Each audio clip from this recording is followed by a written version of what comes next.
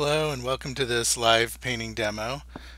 Tonight I'm doing a painting of a young model named Hannah Morgan, and I found her image on originally on Pinterest, and um, then I found additional images on Instagram, and I contacted her there and um, asked permission to paint her painting. Also asked the photographer Yana Bardadim to for permission, which is usually a good idea. Um, Please let me know if you can hear me. Okay, I always good to have a little feedback to see if the feed is coming through. And let me see. It says there's two people on. Okay, so I'm going to, assuming this is working, I'm going to start painting. Actually, let me just quickly bring up my YouTube account just to make sure. Never hurts, right? And so I can actually see what you guys are seeing. And then I will get started. So just give me a second if YouTube is behaving. Yep, because I don't see. Oh, okay, I see the cat moving in the background. That means should be working. And yep, now I see I got a notification that I'm live.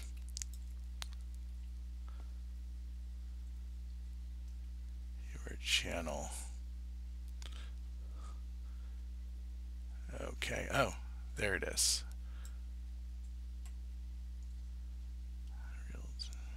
Come on, be nice. And everything is up and running. Okay, so I can get started on this. I have two webcams going. One that you can see my palette, have a full spectrum of colors, and I can hear my sound coming through now. I'm going to turn that off so it doesn't distract me. And then I have another webcam that's on my panel so you can see as I'm painting. And I'm just going to get a little bit of gray mixture going. I'll put a little bit of the naphtha red in there just to have a little bit of color to work with. And I have a nice soft brush. I may have to run into the other room for a second. I realized that I left my Gamsol, which I use as a thinner, in the other room, and I'm a little bit low. So I'm just going to get sort of the basic outline here of what's going on. And usually sometimes I measure first and then paint, sometimes I paint and then measure. And I need to be fairly exact with some of this just because it's cropped so tightly. If I'm a little bit off, then the proportions are going to be quite a bit off. Yeah, I can see forehead is somewhere around here. Here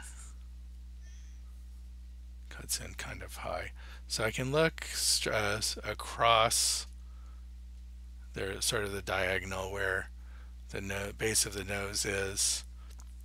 The ear actually starts up higher, and there's a little bit of tilt of the head, so we see underneath her nose. So I know that I also I'm looking actually straight across at the chin. I don't really see underneath her chin, but I do see underneath her nose, and partially it's a little bit pushed up by her hand, but part of it is that our perspective, we're fairly close to her, so we are looking, our eye level is probably around the base of her chin or so, but we can still see up towards her mouth.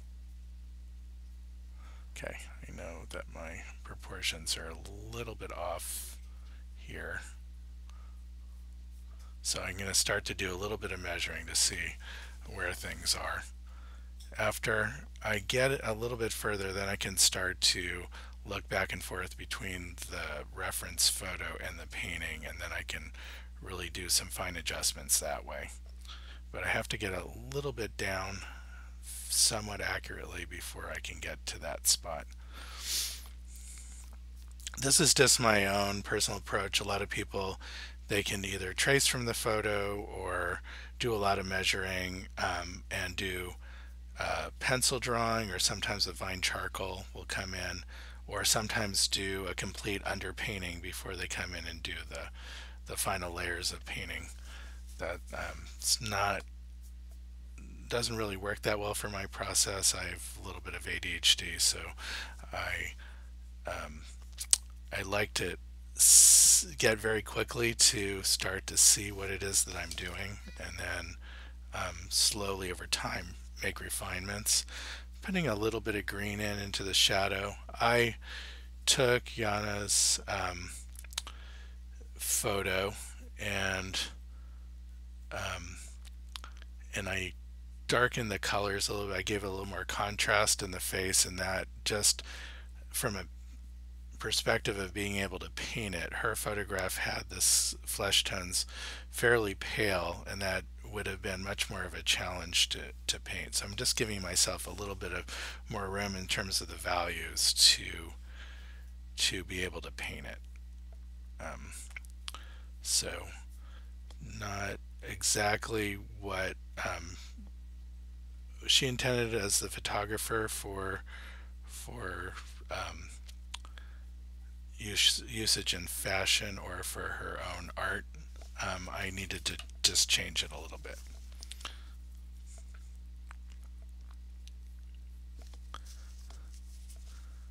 Okay, so I just need to get a little bit of measurement going here. The base of the nose from the top, I'm just doing a quick measurement there. And I can see I need the base of the nose just a little bit lower. So I'm going to pull everything down here, and I'm going to wipe a little bit of these marks out a little bit so I can see it better.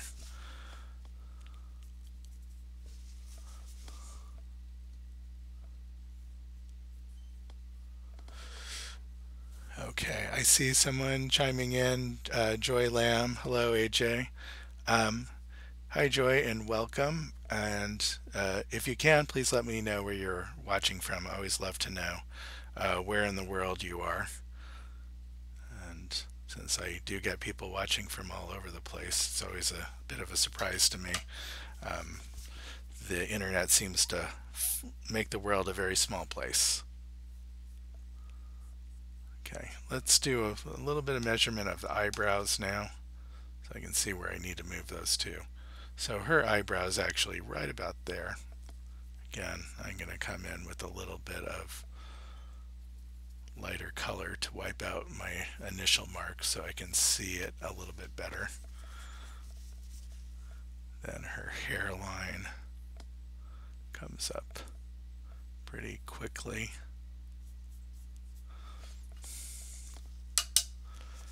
And then actually the top of her head is much lower than what I have it, and that's probably what's throwing me off a little bit.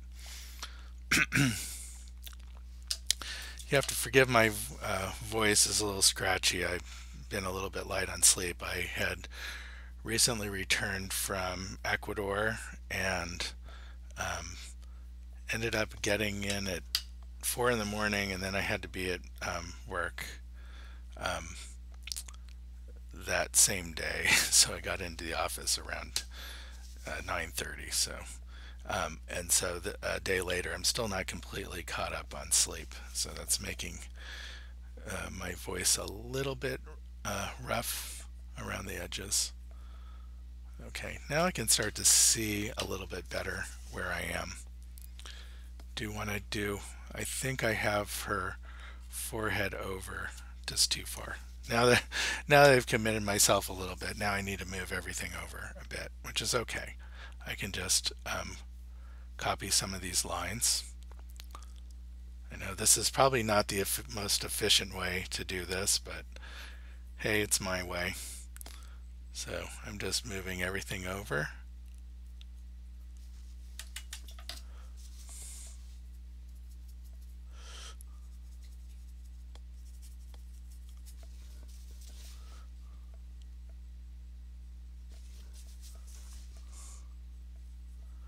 That means her eye. Let me me see, actually just get an indication of the side of the nose here. Somewhere there. Side of the nose and light marks. And the eye is pretty close to the right place. So I'm going to get another measurement here from the corner of the eye. It's right there. And then the other corner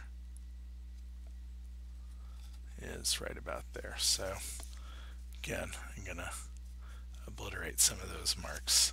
It just looks like a huge old mess right now, but I'm getting there.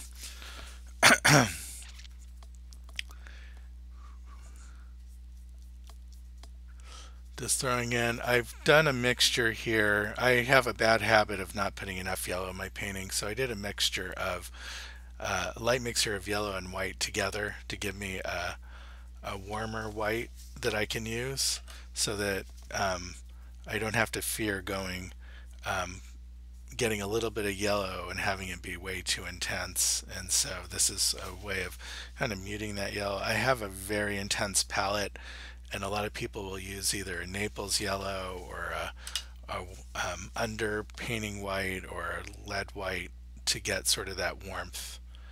And I didn't have that in my palette, so I'm just mixing a little bit of the Hansa yellow with white just to get a warmer version of my white, so that my painting doesn't go too cool, which is sort of my kind of the problem that I tend to have.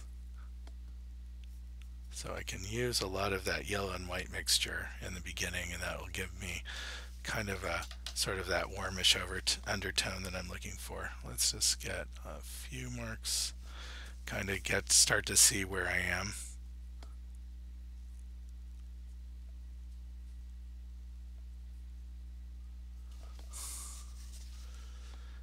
And the lips, I see it looks like a fairly cool or towards purple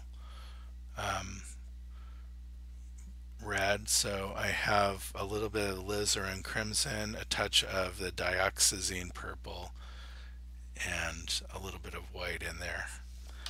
If I need to dull it up later, I can. And the inside of her mouth is kind of a pure mixture of those without the white. I'm going to throw in a touch of black just to kind of see it there. Let me indicate where the nostril is a little bit better.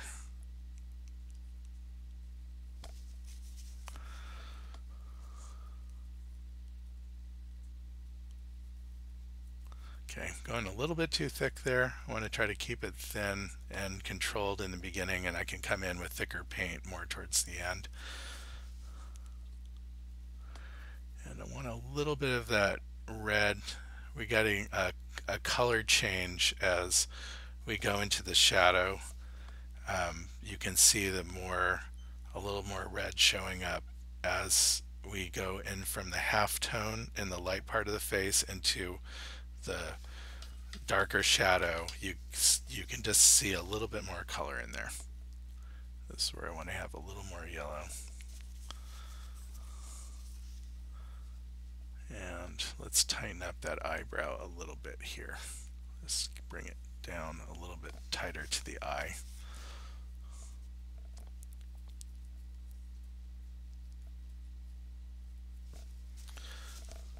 And I want actually a fairly cool white in that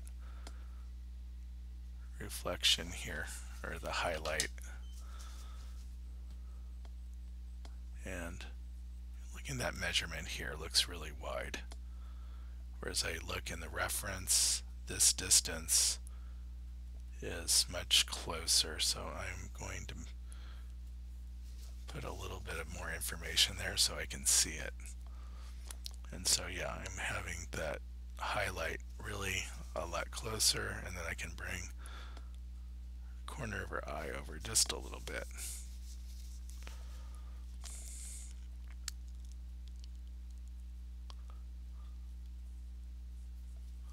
And I'm going to move her forehead over to, I'm getting some of that really dark green. I need to make it a little bit grayer though. So it's not going to be that strong a color.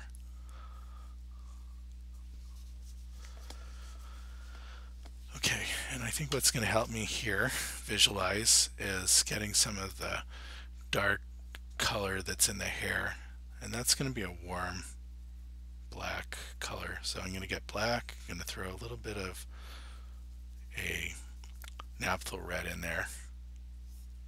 That'll give me kind of that warm brownish black color that I'm looking for.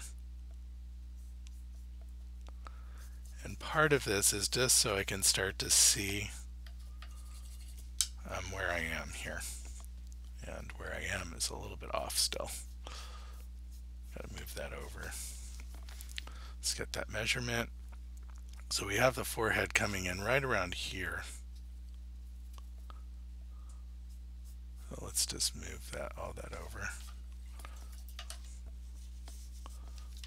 Oops, tripping over my own cord here, sorry.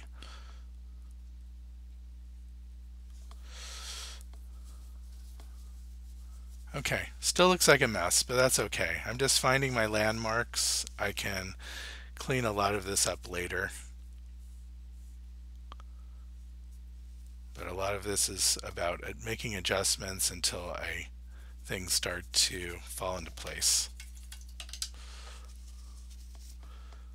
Okay, and have some cool whites coming in here in this highlight area. So this is where I want a little bit less yellow. Save some of that for the flesh tones. I'm just indicate a little bit of where we have a little bit more color in the face. And I've just obliterated my nice yellow white that I had mixed on my palette, but that's okay.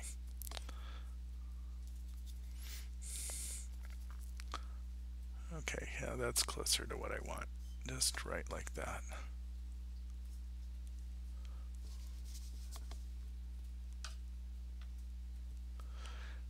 Haven't used it much yet, but I also have some safflower oil that I use for thinning out my paint. So besides the Gamsol, that just gives me a little bit more dry time.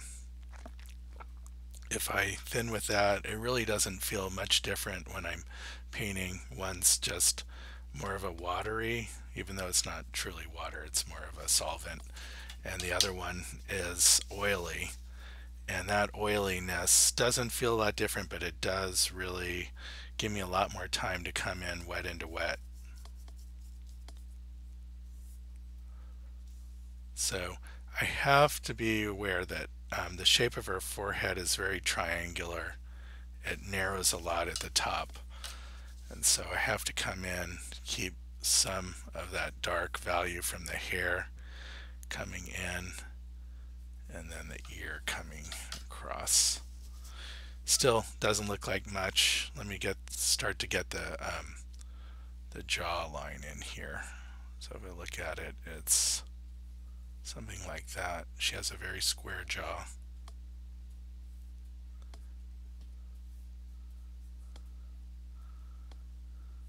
There.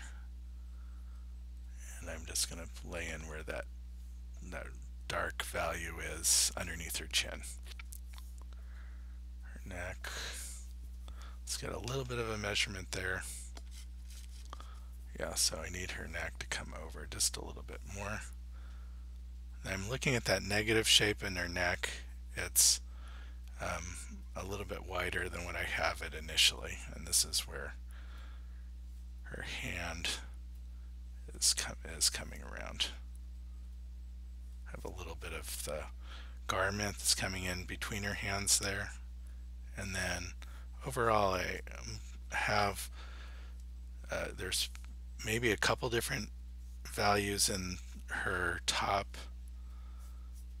where some of it may be a reflected light, but overall that's reading as pretty close to one value, maybe just a variation of that value. So I can just start coming in with a little bit of dark.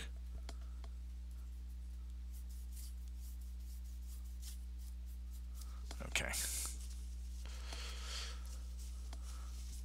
Now starting to see some of the things and where some things are off already. Let's pull her jawline back a little bit. There you go. And the ear. The lobe of the ear, we have a little bit of a warm red.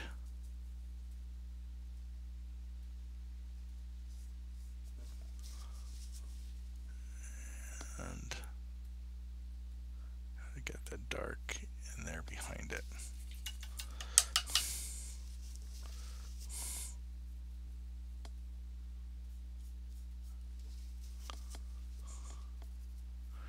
Now I'm just grabbing at colors that are already on my palette, and I'm putting them sort of kind of like a searching for a color as I need it, because there's all these little pools of color. Sometimes I'm mixing the color from scratch, and sometimes I'm just pulling from what's already on my palette. Part of color mixing when you're painting alla prima is that is a lot of times, let's say I'm putting pure white on my brush and I'm coming into an area that already has some paint and color down. Well, it's not going to come out pure white. It's going to be mixing with the color that's already there. If I needed to get to a very clean white, then I have to either remove some of the paint that's already down, or I have to come in with thicker and thicker paint to get to the value and color that I want. And so there's a little bit of approximation happening with each brush stroke.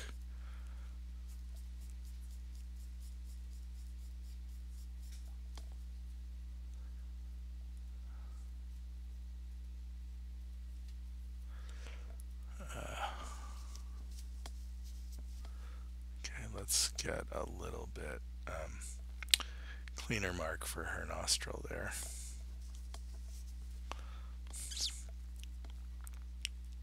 Some red on the underside, and now I'm starting to need to get a little more precise. I don't know if I'm getting precise or not, but I need to. So it may just be slowing down a little bit to get some of these colors and values in the right place. I have to go a little bit darker here. Okay.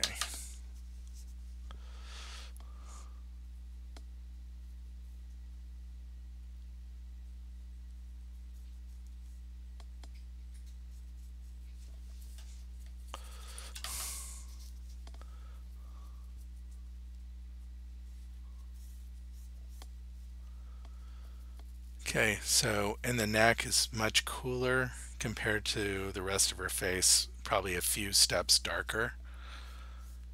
That difference is going to help bring the face forward spatially. So it's just good to be aware to make that comparison. Joy says, it's fascinating to watch your process, watching from Richmond, Virginia. And welcome from Richmond. Right now we have, looks like 9 people watching, I think. I always think that there's going to be more people tuning in based on the number of Instagram followers who vote on which photo I should paint. Literally 1,000 people voted. But yet we just have a few people watching, which is okay. So the teeth, they're read as white, but you can't paint them as white. They're relatively lighter than some of the other parts of the color range, so they read. Your brain makes them white. So it's important to keep in the right value and color range for them to read. That's my cat Pasha. He still hasn't quite forgiven me for being away for 2.5 weeks. Still tries to bite me when I go out the door for work now. It's been a couple days, and eventually he'll get back to normal. Okay, and some of the light areas of the hand are really reading very cool bluish, so I'm just sort of getting that color down. Not quite being exact yet. I just want to get more of the general form in to read to get the volumes to read. So the back of the hand is darker bluer, maybe a little bit grayer and darker in some spots. I'm just gonna be very brave and put in some strong values, and getting sort of that wrist bone there. It's very articulated, for lack of a better word.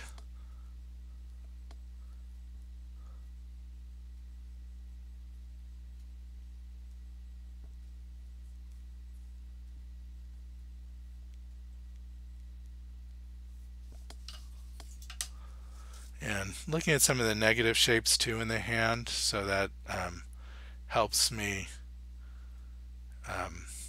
with the drawing a little bit.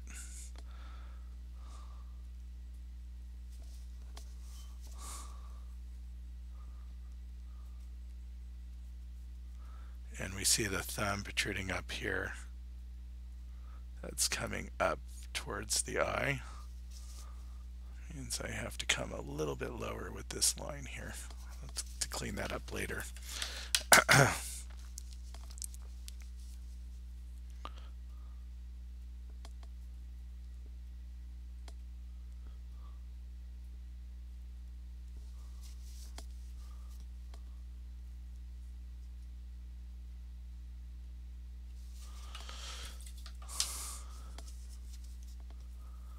And we're seeing on the chin, it's as it's dropping into shadow, we're getting a little bit more intensity with the red, and then it's sort of shifting to blue as it gets lighter. So not as much yellow here in the chin, more of kind of a greenish and bluish cast. A little bit of yellow there. Here.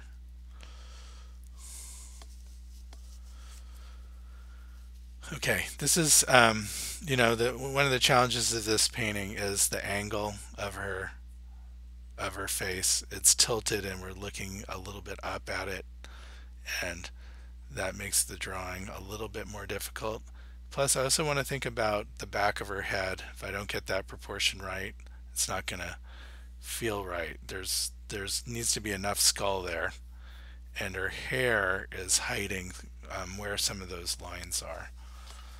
So I do have to be careful to get that part right. So some of that's remeasuring and just re-comparing to the resource to get things in the right place.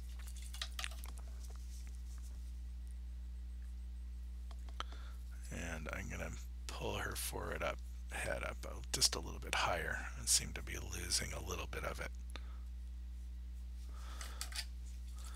And then I'm going to come in more, get a little more of her hair in. That's going to help me judge values and the shape of her head.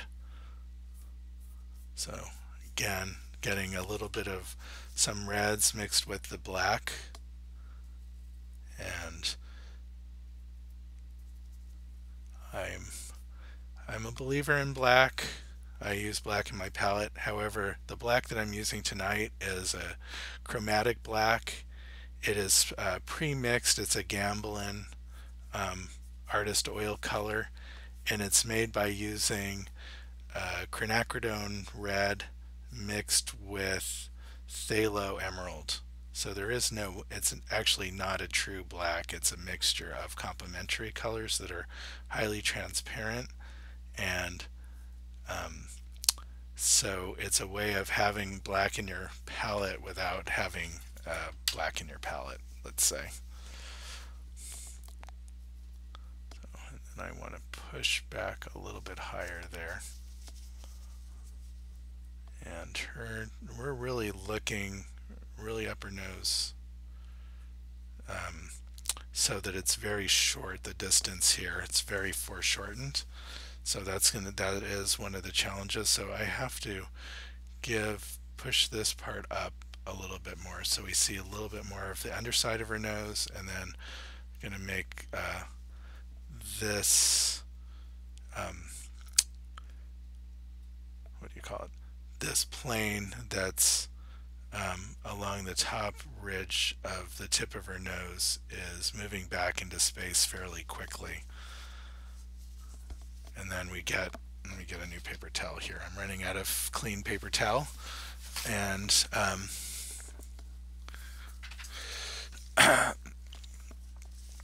and so, and then we're seeing the highlight reflection of the light right here, right after that shape. So it's a couple of quickly changing values and colors. Let's narrow that reddish area. Let me just get a quick measurement too to see how far off I am. It's not too bad, but I'm seeing that that shape of her nose is a little bit over. If I'm gonna stay true to the edges of my panel, I do need to move that over a little bit and come in with this ridge just a little bit higher. There we go. And so that highlight that I have, I'm just going to put it down kind of thickly so that I can see it somewhere around there. And then we have again this darker red where it starts to drop into shadow. And then I really do have to go a lot darker here with where the nostril is and where it truly falls into shadow there. And I have a little bit still, we can see a bit of red right in the flange of the nose there. Just need a little bit of white in that mixture to be able to see it. And then right in here I do have to smooth out the values, so you do see that as all one feature. I just have to blend a little bit or come in with some transitional brush strokes.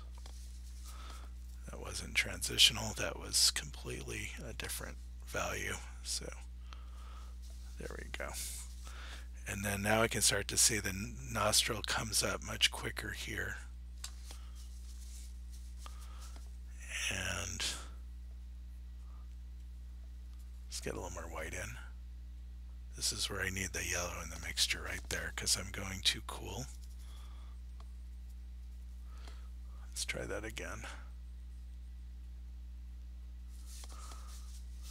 Okay, and a little bit of a little bit darker and redder around this edge here. Okay, starting to see it now.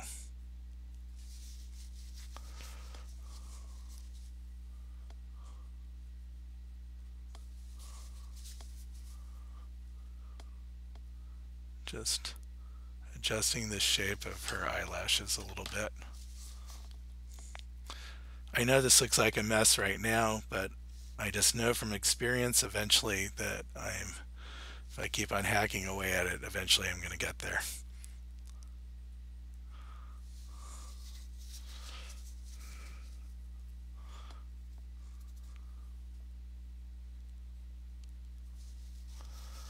Okay, starting to feel some of it. A lot of this is getting the forms to feel like they're moving correctly in space. Right now I'm just sort of putting one color down next to another, but eventually I start to feel the forms moving at a certain speed towards me, away from me, and I'm starting to connect the parts so that they feel like they're doing what they're supposed to do. They feel like the anatomy that it's representing. And then once I get to that point, it's just sort of like you get sort of in this Zen mode where you feel like you're painting right on the person's face. But it takes a while to get there. It takes a lot of getting the right values and colors in the right place before some of that starts to happen, and to be very sensitive about some of the relative values and changes of value. And I do a lot of, even though it's not very efficient, I move things around. I move eyes over, even if they're already all painted. If they're not in the right place, then I just slowly adjust them until they are. And That's just my way of painting. Unfortunately, it's sometimes it comes out pretty nicely, and I like that process. But other times it does feel kind of a little bit labored and inefficient. Like you've painted something and then you paint it again 3 or 4 more times. So let me look at my feed a little bit. Annette Louise, wow, it's all about putting something down bravely, then you can see to make corrections. Yep, that's kind of how I paint. Annette also says, oh, hi, I'm from Australia. Okay, well, if Annette, you're still here listening, Australia is a big country and continent. Let me know where in Australia you are. Um, and what time of day it is. I assume it's starting to be midday or afternoon. Gail Lynn says, watching you freeze me in my style. What did you call it? In any case, it works for me. Uh, well, I called it ADHD, but it's alla prima, which is painting wet into wet and with very minimal drawing. Some people do paint alla prima with a lot of pre-drawing, but I do it without any drawing at all, and I kind of like painting that way. Um, and Gail says, watching from Washington State, welcome. Deb Bray says, I'm watching from Nebraska. Glad to see you back live on Tuesday night. Yes, I was out of the country for 2.5 weeks and I was traveling the night before my last Tuesday, so I decided not to paint and help with packing and stuff around the house. So it has been almost a month since I've done this without missing a Tuesday night, probably for a little bit over a year. There was a couple weekends I was out of town, or a couple weeks, and I had a put up some videos anyway for those who wanted to see my process. I had some pre-recorded paintings that I had done.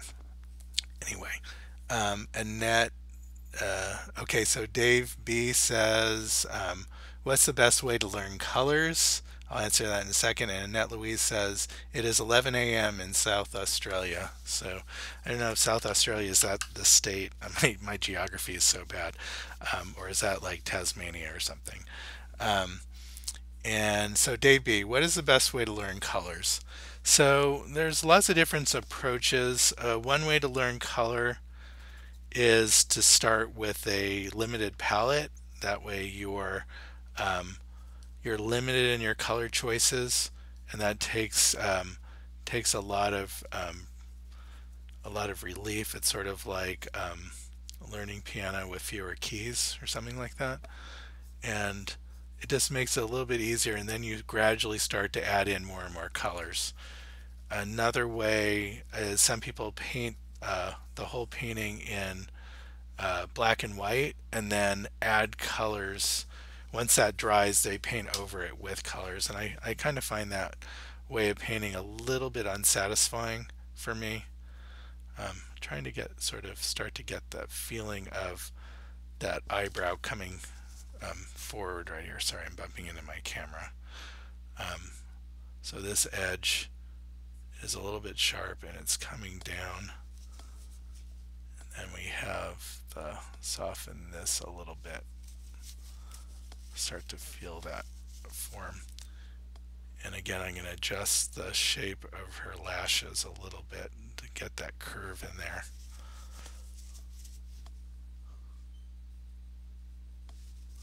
So, nice thing about painting all prima is it's just like that Photoshop tool, the smudge tool. You can just use the brush and kind of move things around a little bit. It's very forgiving, but it also can be very messy if you're trying to change value and color to a great degree. And need to go a little bit browner in that spot. So a lot of orange, a little bit of white, some gray.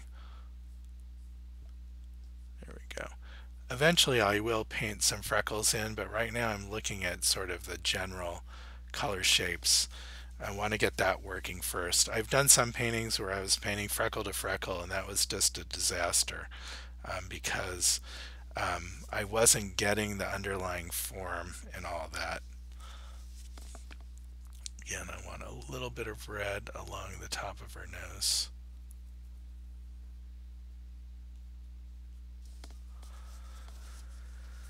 Okay, and so in a little bit of the expression, there's a little bit of tension in her brow.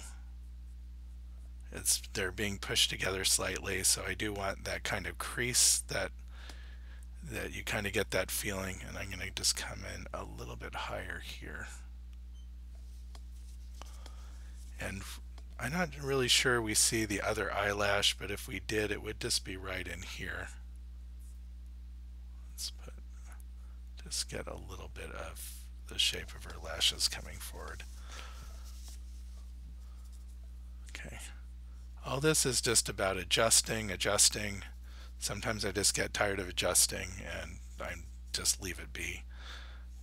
And sometimes I work on a painting and everything just falls in the right place right away, and I'm very grateful for that, but it's somewhat rare, so I tend not to depend on it. Just allow the painting to need adjustment.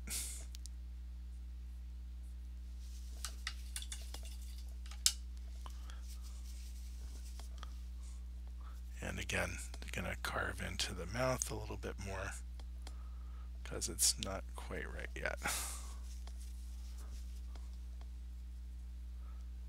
And a little bit lighter light along the top edge of the lip there.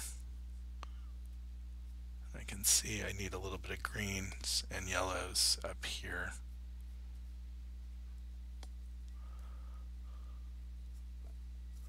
Nope. A little bit lighter. Haven't really touched the green yet, so let's get a little bit right in here. And it may be just need more of a blue than a green.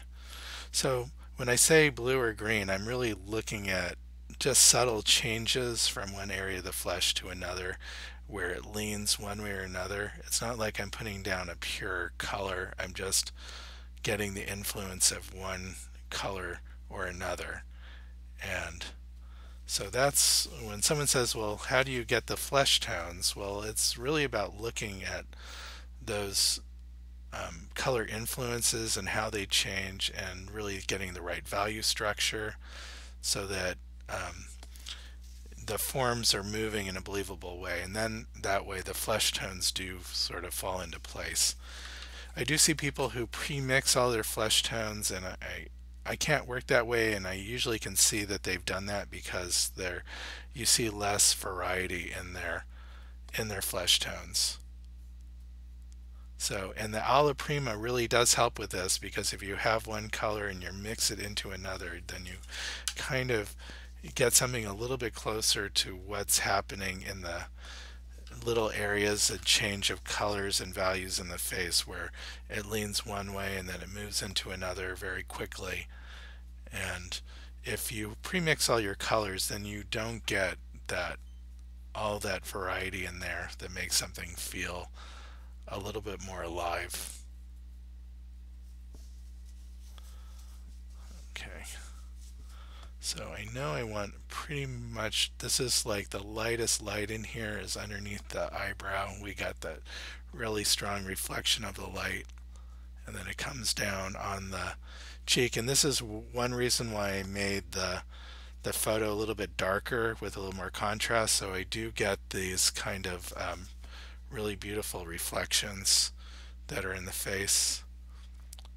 Where do I want to go? So I'm seeing kind of a little bit of pink in here in that reflection. So that means I have to work a little bit darker around it so that that does pop a little bit, and then I don't have to put in pure white for that to look like it's shining. I can have a little bit room to have a little bit of color in there. Okay, starting not to look like such a mess as originally, how it looked originally. Let's get a little bit of orange in here in the cheek.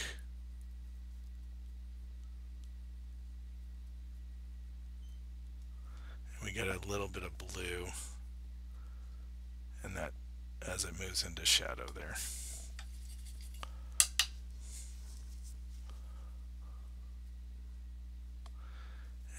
missing just a little bit of purple that we see right along her eyelashes there. And that's going to help push that form back. That's where her lower eyelid is and her cheek meet there, and so that's pushing back into space a little bit. And I still don't have, kind of lost at that highlight there that sort of pops there in the corner of her eye and also on her upper eyelid. Just want a real subtle change of color and value here so that I see where we have her upper eyelid transitioning into her eyebrow.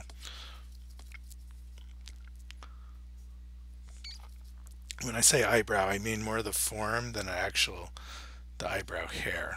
So there's that form. There's a kind of a roundish form that sits just below the forehead.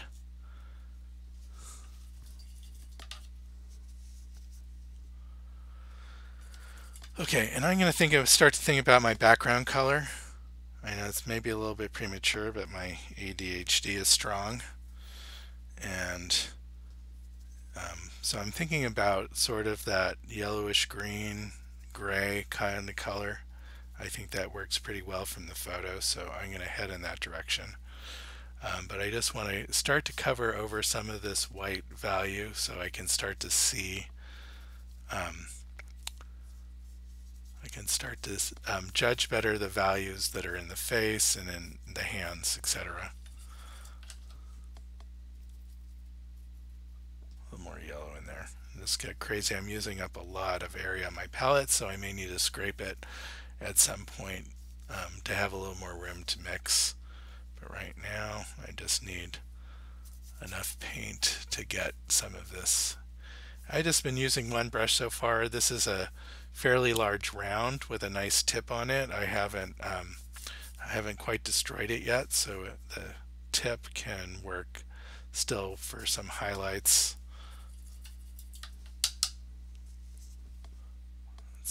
I just see quickly. So my ADHD is jumping in and seeing this eyebrow is just a little bit higher. And then I see the forehead coming a little bit rounder here, giving it a little bit different direction than what I had it. And I want to be clear that the form changes here, so we see more of a top area of her head. So it allows for the foreshortening rather. I'm a painter, not a writer, so yes, not foreshadowing, foreshortening. Let's just throw a light in there again. We kind of lost it, so we start to see where that's reflecting. And that highlight comes down along the edge of her nostril.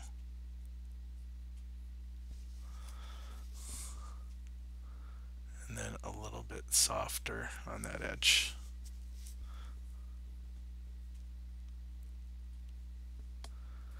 And a little bit of highlight here. And coming up there.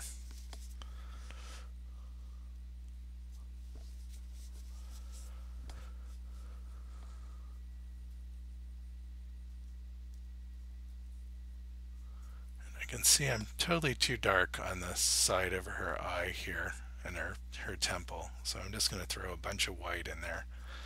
Kind of move it in the right direction.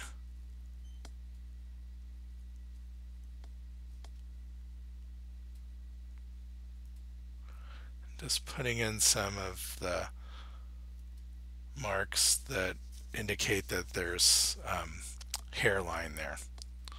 It's a transition, pretty strong transition from light to dark. And then we're in between sort of the mass of her hair and her forehead. So, and then I want to start to think about the highlights in her hair too, which is not white.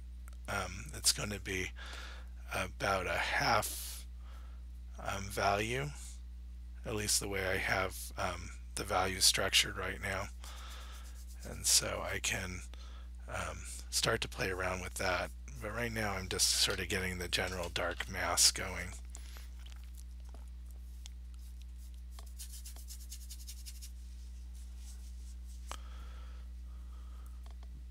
Okay, let's get some of that finger shapes in.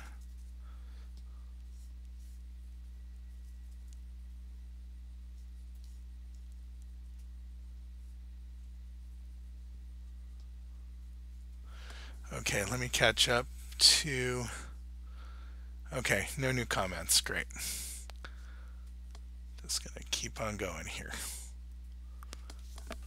Yeah, we're about 50 minutes in, making some good progress. I don't always finish these during the demo. Sometimes I just need a little bit of alone time to sit back and look and make more finer adjustments. Let's pull her finger out a little bit further and put this a little bit higher too. There we go.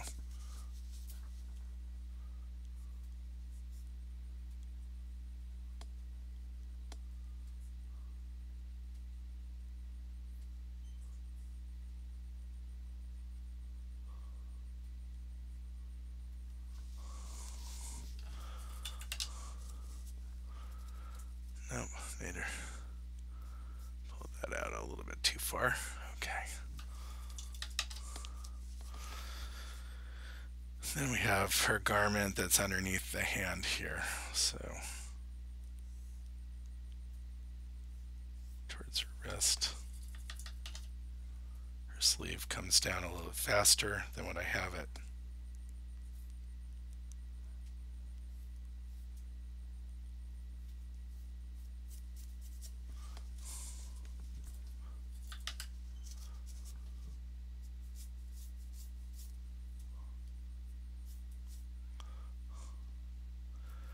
Have the underside of the hand where the knuckles are. Just going to indicate that quickly.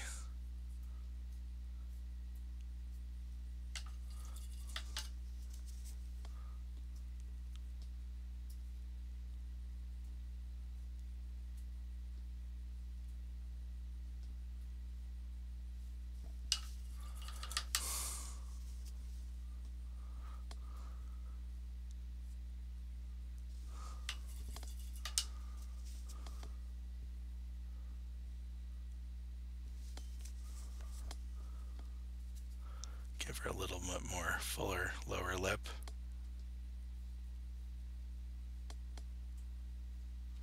And then another point of tension is underneath her lower lip where it's being pushed up or pushed in by the heel of her hand.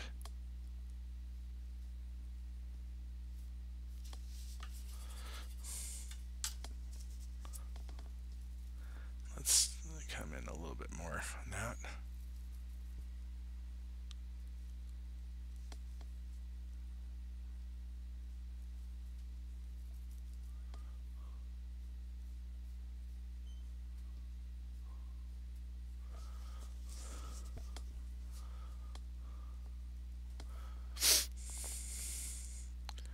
Okay, then I really want to push pretty hard on this shadow here,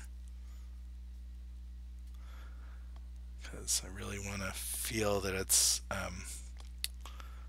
dropping back into space. I'm just moving the fingers back a little bit. Just going to throw in just a touch of red, guessing about where her thumb is. This other finger has to move out further.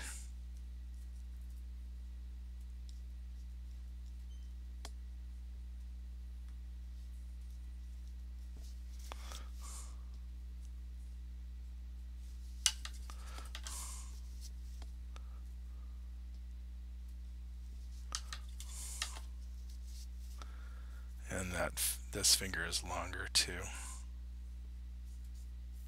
than what I had it. Okay. got some of that cool color that's underneath here.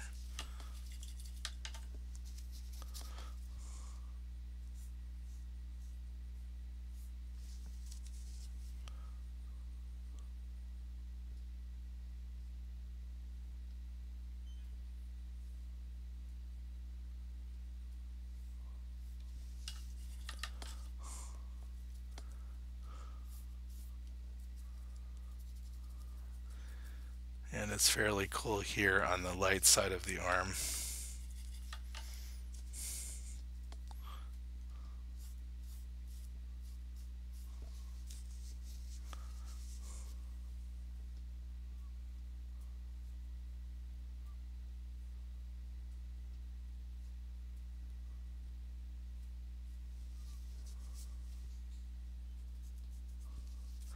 Okay, this often happens. If I'm drawing from one direction, I see the landmark in one spot, and if I'm drawing from a different direction, it shows up somewhere else. So there's some miscalculation, at least on from one way or the other, or maybe it's halfway between both. But then sometimes I have to stop and really compare the photo to what I put down to see where it's off.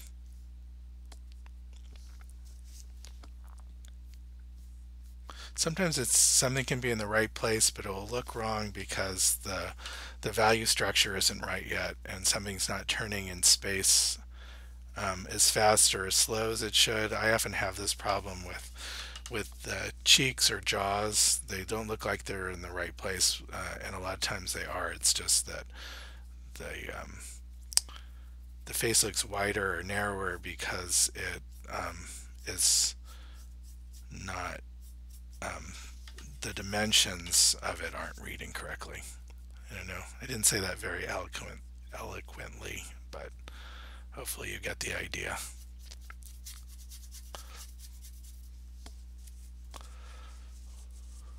Okay, and I want that upper lip to come in even tighter to her nose.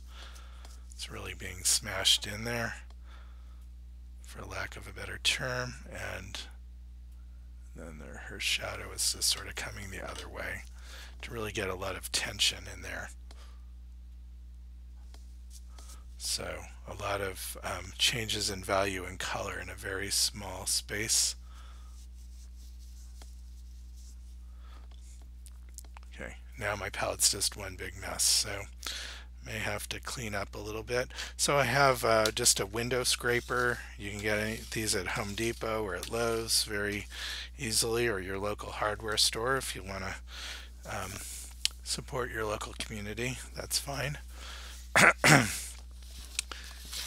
But it does the trick. I have a glass palette. I have a palette box called Ezel, is the company name, and I forget which size I have, but it's the kind that doesn't have the panel storage in it. It just has a narrow box and a place that holds your panels or canvas, and I use it as my studio easel, even though it's really designed for plein air or outdoor painting. Getting a little bit more blue in her shirt there. This dark area comes up a little bit higher, sort of melts with her hair a little bit here. So I'm going to make a little bit of differentiation in color, even though the values are very close. So the shirt is bluish and the hair is a little bit of reddish in there. And I need to make the background a little bit lighter so you can start to see where her hair stops. That's really too intense, so I need to get a little more gray in there. And yellow, my favorite. Okay, there. That's still too intense, but that's okay. Sometimes you need a little bit of that that extra push of color to give the painting a little bit of excitement. It's a little bit different than photography. Photography, you can have really nice, beautiful muted tones, and just holds up pretty well. Sometimes in painting, if you don't have those little accents of color, the painting can just really die on you and look very drab and muddy. You have to forgive me for all those classical painters out there that paint in very muted colors. It's just not my taste, but I can also appreciate it at the same time. Okay, I want the tip of the nose actually just a little bit higher still, too. I gotta get a little bit lighter color and get that up higher, which means a little bit more of that brownish red that's up here.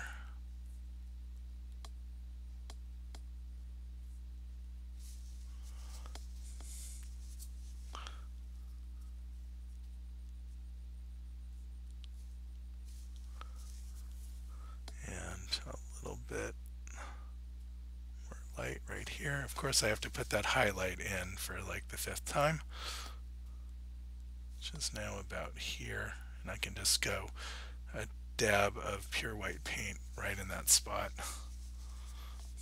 Get the nostril coming in a little bit over further.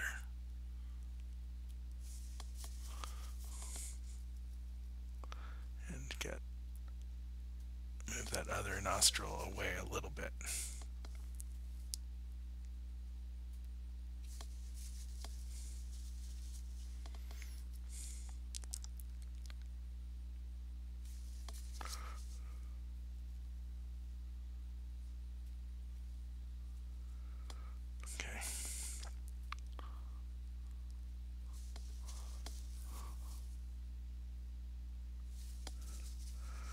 Okay, that's starting to feel a little bit better to me. Oh, did you see that? Sometimes those end up working out pretty well, but not right now.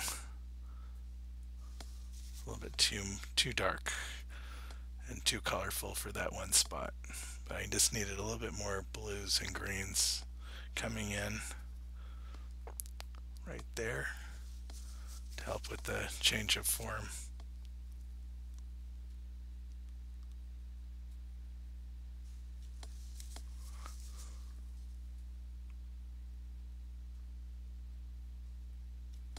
Again, we need a touch of green coming in right here.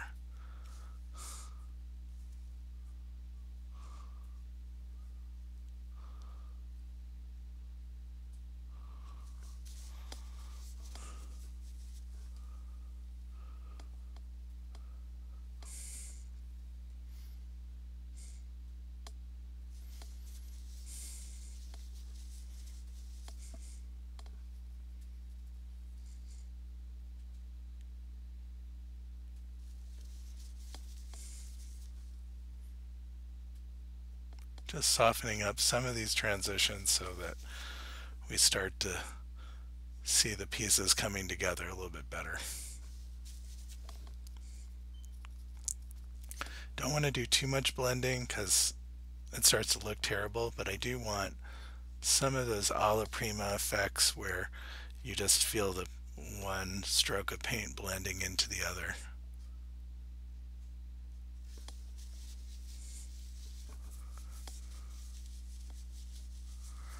And I can see I can move that jawline over just a little.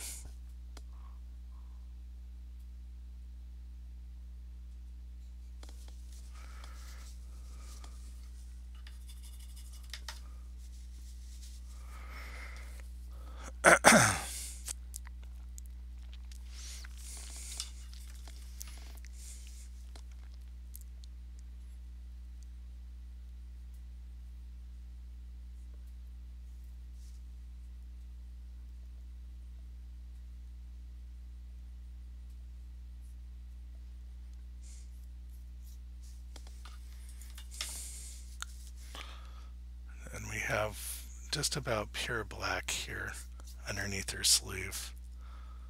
Don't see a whole lot of light. My palette panel holder there is getting in my way a little bit, but I can fix that later.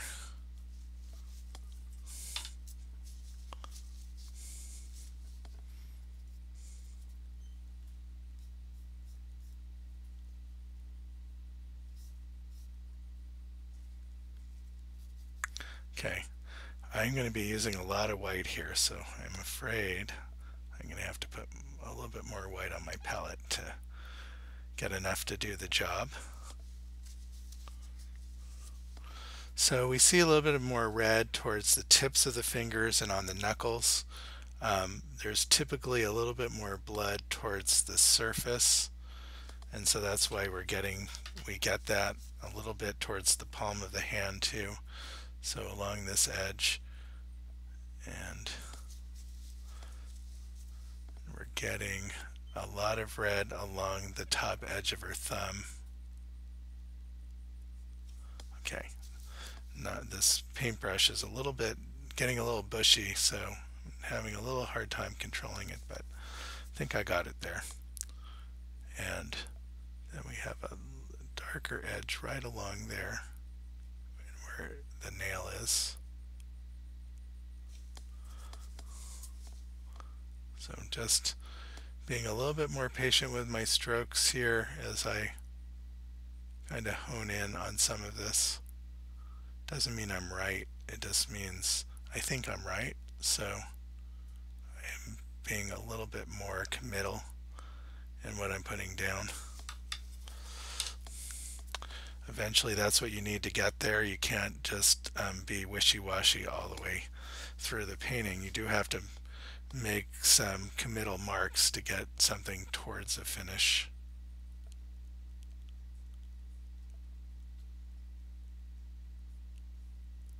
I'm looking too to try to get some nice calligraphic marks too, so that you see the fresh brush, what are they called? Paint strokes. You see the sort of fresh paint strokes in the finished painting. And I want a little bit of color, maybe it's greenish towards this back edge. Color meaning darker in value, so you start to see the color along that edge, and that you see it as it moving away from you in space. Okay, but that's needed to move it in a little bit. It's just a little bit off in the drawing.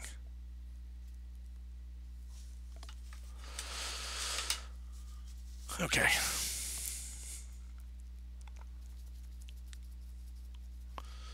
Okay, there's a lot of yellow here in this, and I can always go grayer. I can always pull back a little bit.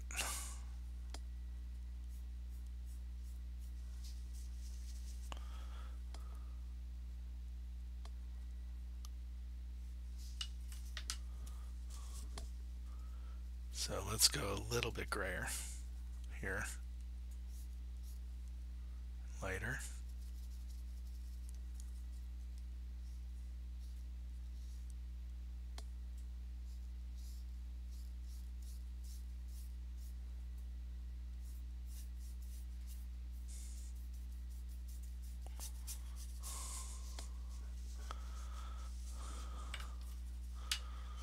And of course her arm is just reading as flat right now. There's no value change, and it really does. It's much darker on this side of the arm.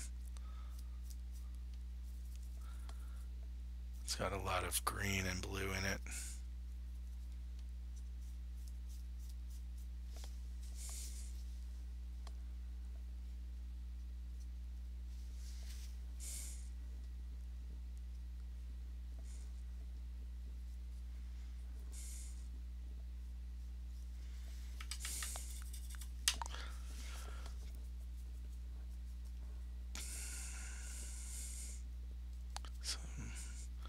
Reddish shadows there.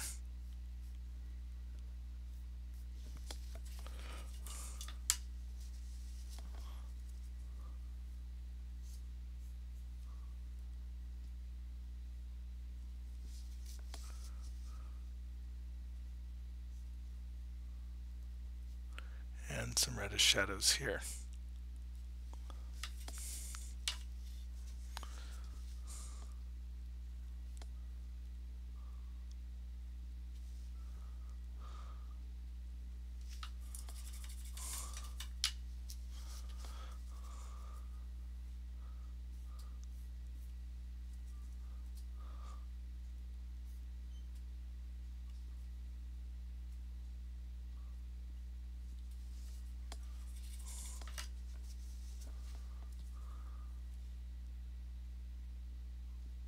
so I got the top of the finger here, and then we very quickly shift to seeing the side of it going down at an angle. And we got the fairly dark value from the inside of the mouth along that edge, and then some of the values down inside. Okay, so what I'm missing is some of the separation of the fingers here.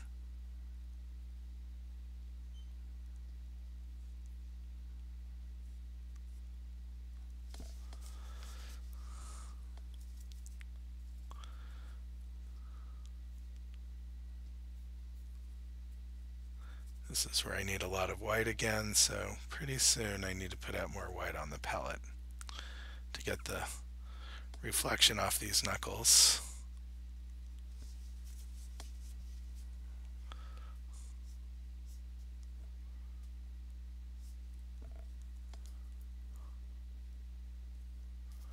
Blues and greens in here in the side of the hand.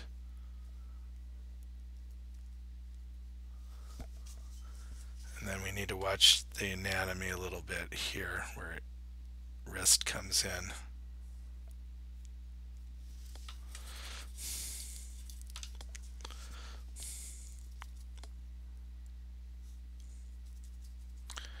And then we have some warm light here on the hand. Don't know where that warmth comes from, but there's probably light bouncing all around from our face and from other objects that might be in the room that we don't see.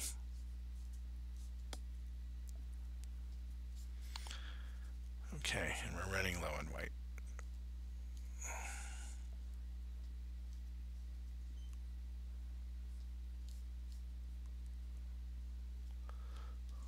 A little bit of warm shadow here that goes into cool.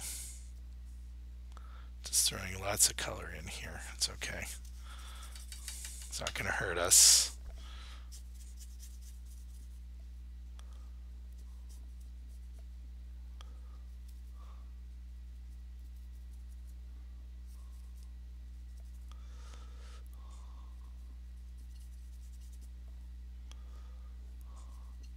Okay, and then we have the garment coming in here to save us from making the wrist too big.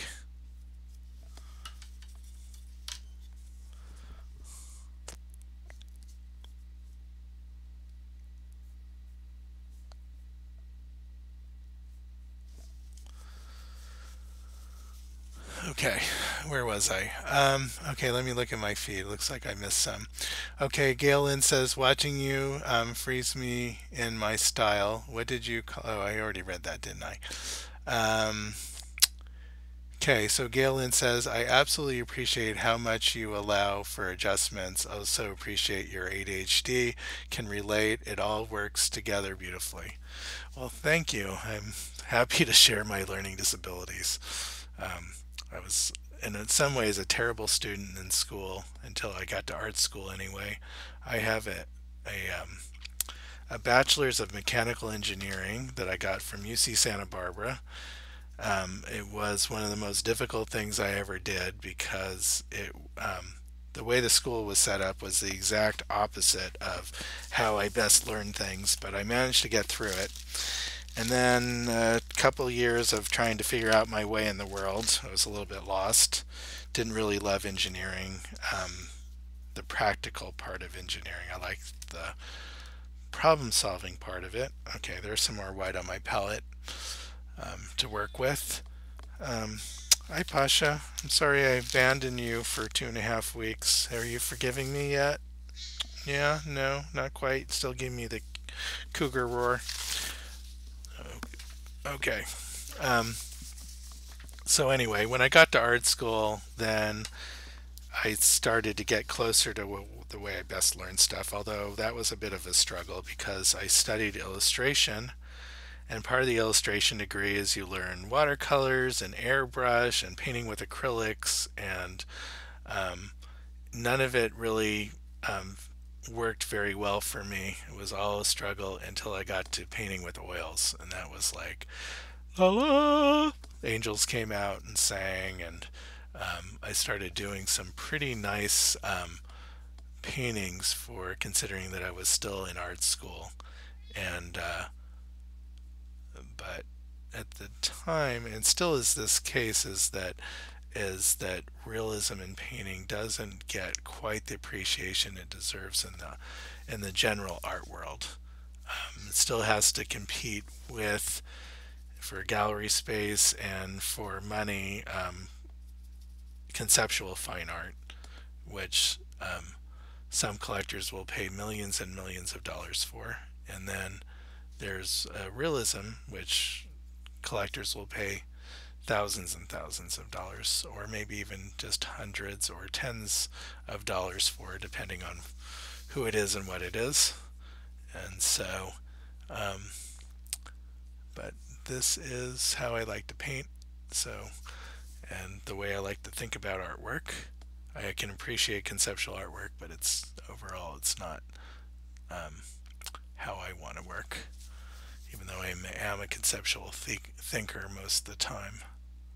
It's got a little bit of that green that's coming in to the corner or the side of her nose here. Try to get some of those little shapes in there that are really part of her anatomy, so I'm not losing anything.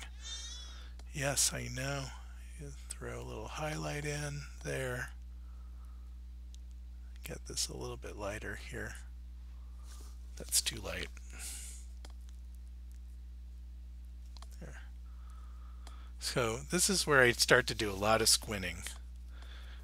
Because I squint, I look at the photo, and then I look, or if I'm painting from a live model, look at the model, and then squint down at my painting and see where things aren't really setting up quite right.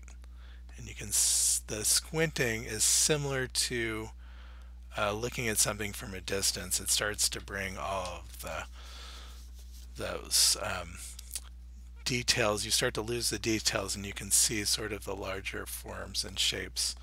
Let's get some of that nice blue, turquoisey blue color that's coming into her teeth, and the dark edge of it that's curving. Okay, something like that. It's going to need a little bit more work, but it's kind of moving in the right direction here. Let's get a little bit more lighter. And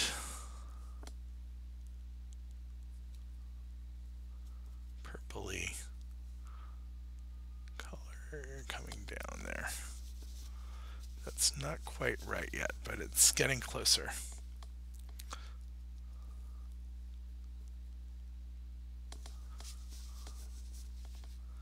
And almost got some spots of pure white right here. Then going into kind of that turquoise color. Where's that turquoise when I need it? There we go. And then a dark edge of the lip.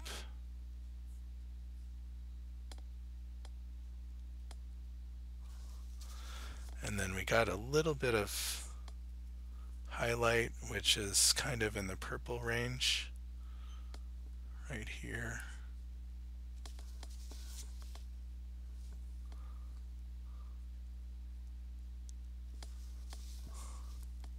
Let's make that a little smaller. Got a little bit too fancy with it.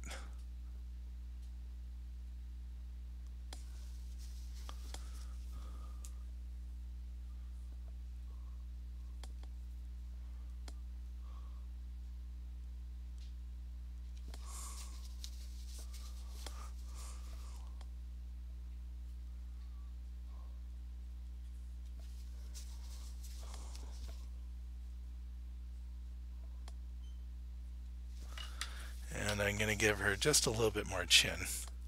And if you look at the chin closely, you can see it starts to slide into shadow towards the bottom, but then there's a little bit of reflected light underneath that, which helps you see that form curving and it's catching the light from the underside. So, and that color of light is sort of reddish. So it's right. Let's go a little bit lighter. And let's use that same color to soften it a little bit.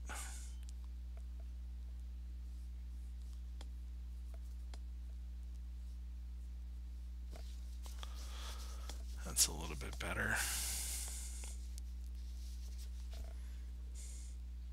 And let's give her a little bit more chin this way too. Sorry, I keep on getting caught in the cord of my camera, and so giving you guys a little bit of vertigo.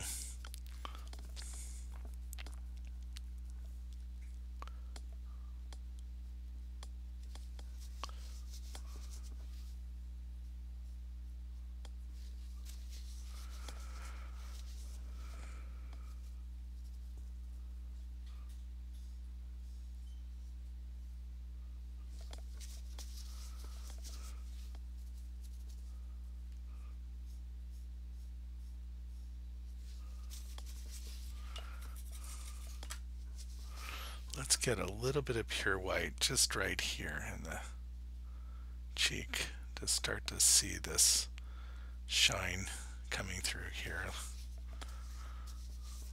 And then put some darker marks right near that so we can start to appreciate it a little bit more.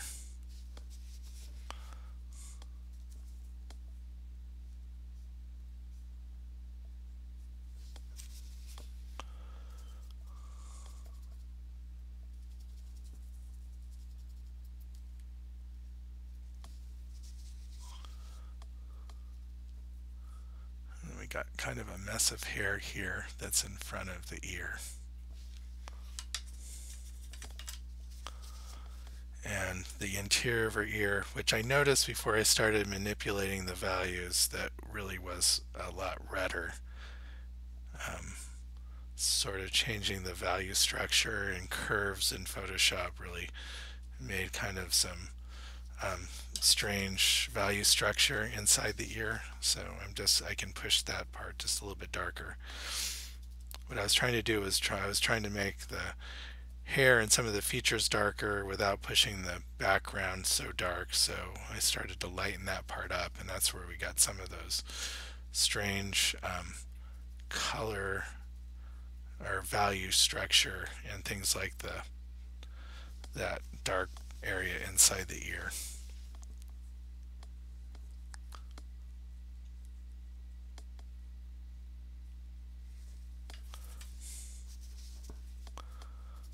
And try to keep those darker, cool values in her neck. That's going very, sort of exaggerating that blue a little bit, but that's okay. I'm going to make sure I keep a little bit of yellow in there too.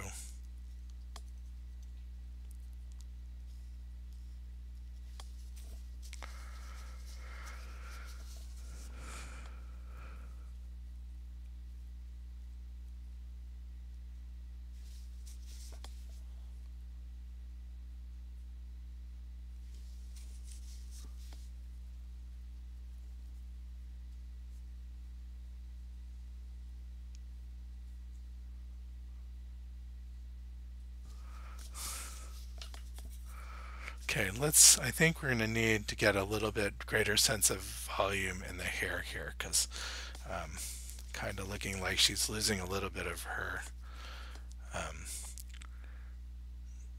the shape of her head. Just kind of indicating where there would be a little bit of some highlights in her hair. Exaggerated that a little bit, and I'm going to need to push it back, but I'm just trying to get an idea for now of where things are.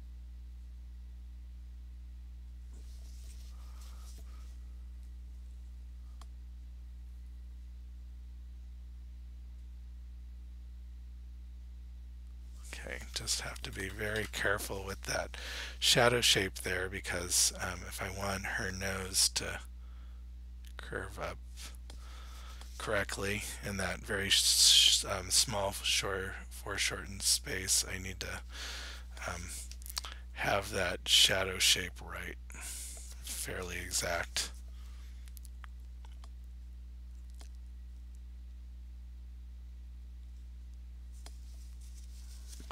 So coming a little bit higher up with the tip of the nose, which is lighter.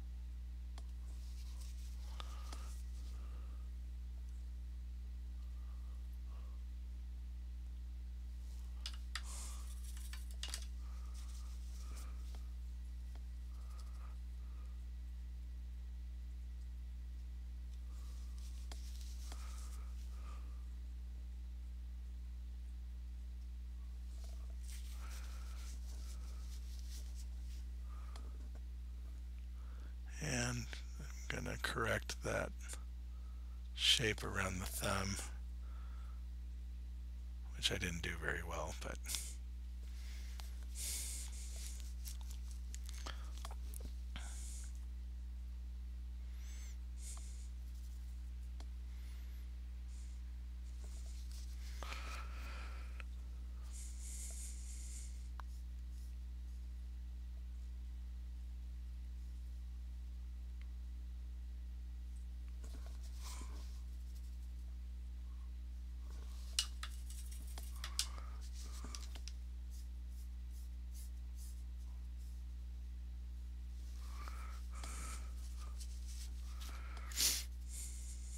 okay.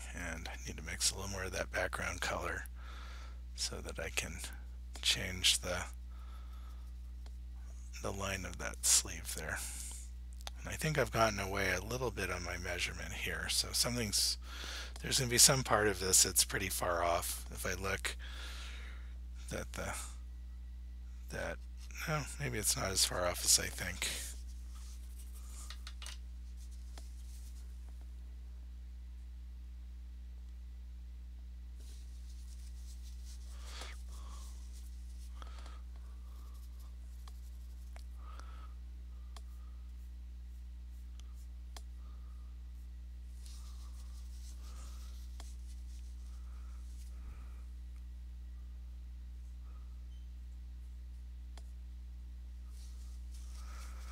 Okay, let's see where we are.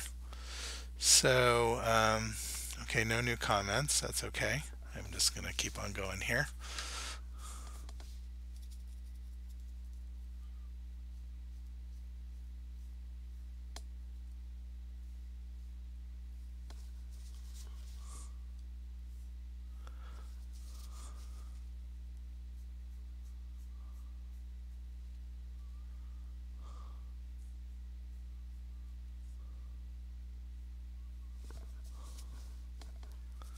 Okay, and just working on some of these transitions here so that they look like they're part of her, as I, see the jawbone and things like that, that things are turning at the right speed. I've totally avoided my orange, and there's some orange colors in there, so let's see if I can get some of those in.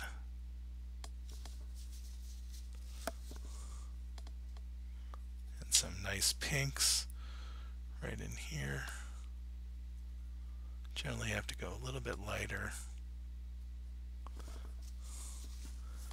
She does have a little bit of hair, some, what do they call it, like peach fuzz that's along the edge there, and so I can indicate a little bit of that, but I don't want to get too crazy with it.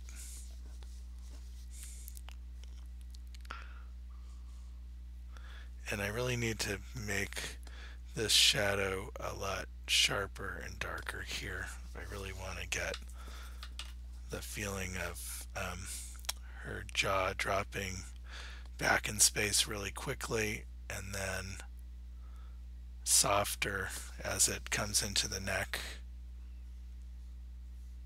So sharp, fairly sharp on one side and a little softer on the other.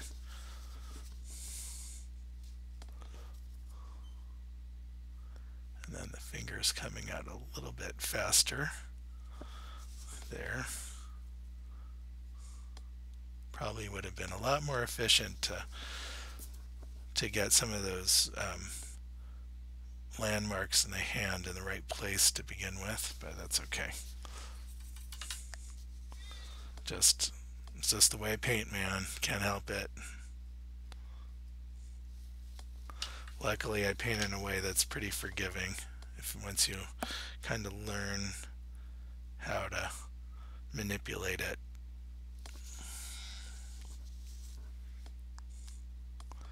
And then I have the side of the finger here, which is going a bit darker and purpley. So I got my dioxazine purple in there with a little bit of black and white.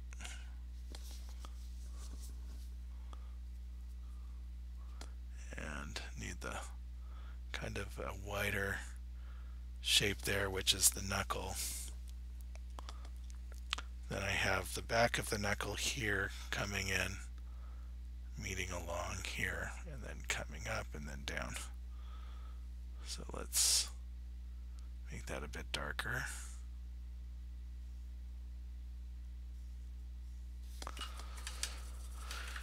It's slowly getting there. You start to, some of that anatomy is starting to look a little bit better, if not perfect, at least in the right direction.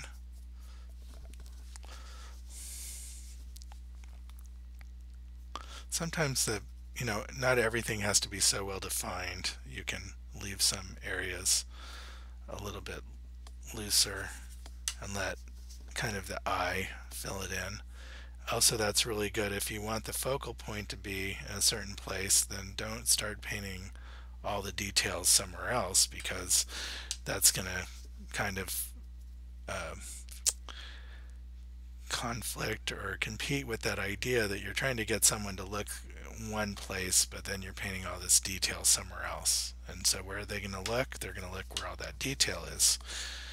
So you can have a really strong, effective painting if you just decide to have one focal point and then you let a lot of other things just be a lot looser and less well defined and a lot of soft edges, and that really does tell the viewer where you want them to look. And that's one of the things I have a hard time remembering when I'm painting. It's like I'm trying to paint everything that I see in a photo, for example, and then I forget that that I want to direct people a little bit into looking at one thing or another. There's usually some aspect of the photo that I really like, and that's where I want people to look.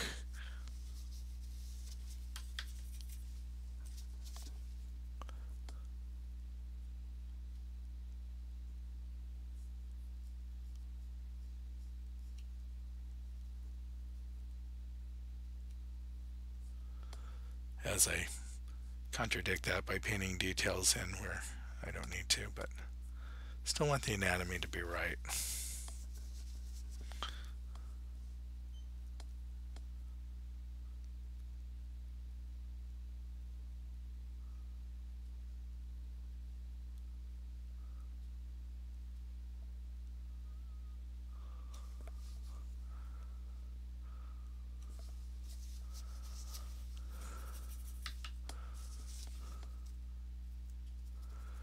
I want to pull this finger up a little bit higher. And I want to remember that there's a side and a top. Even though the values are very close, I still want you to see it as having dimension and direction.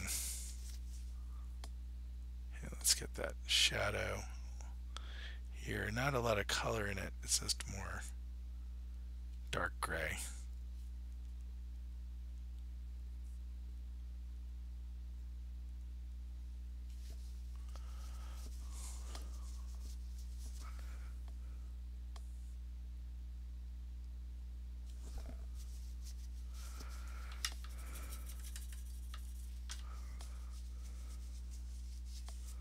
Here, let's knock down this highlight a little bit. It's a bit distracting.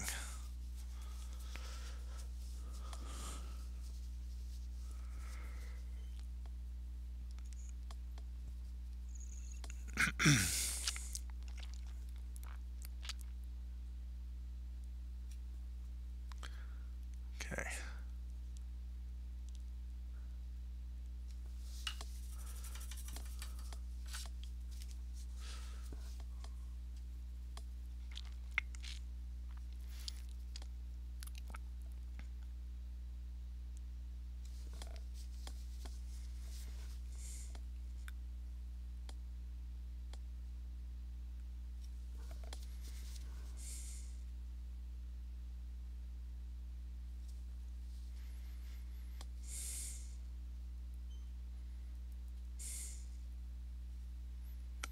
Okay, I want kind of a warm black right in here, this crease.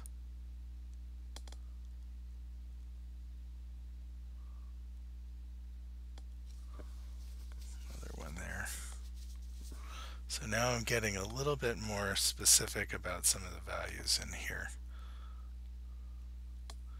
where something drops a little more into shadow, where there's a little bit of reflected light. And eventually that will start to pull together as forms in space. So there's a couple ways you can paint form.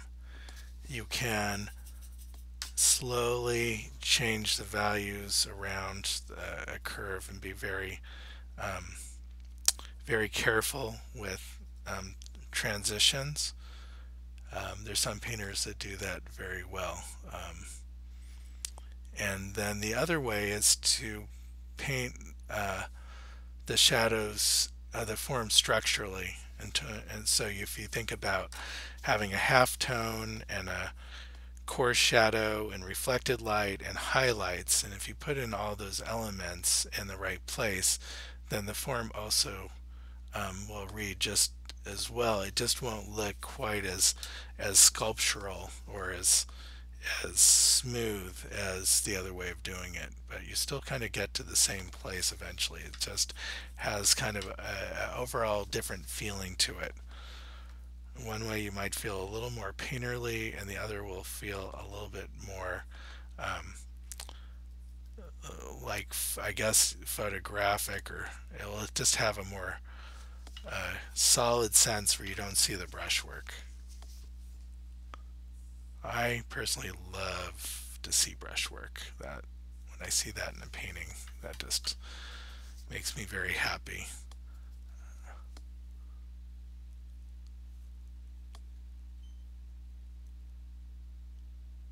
Okay, and I can play with this edge here. I can make it very soft, move some of the background into that hairline a little bit, and really play around with that edge so it really feels like it is kind of moving away from us. And I do also want a little bit of drama of the hair moving around, if I can get some of that. Hair is a good place where you can really show off your brushwork, because it's a little bit like clouds in that respect. You know what a nose is supposed to look like, but you don't always know where hair is curling and wrapping around, and so you can play around with it and still be fairly convincing.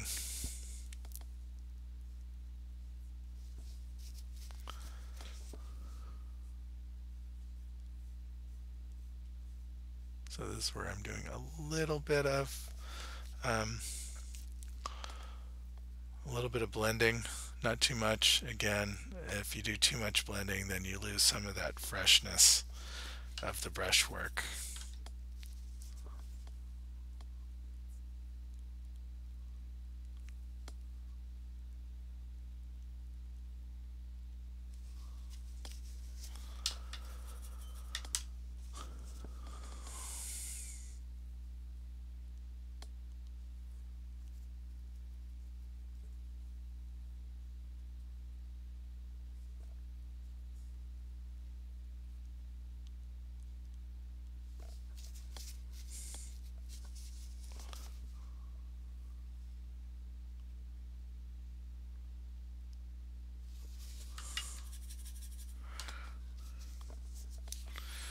Okay.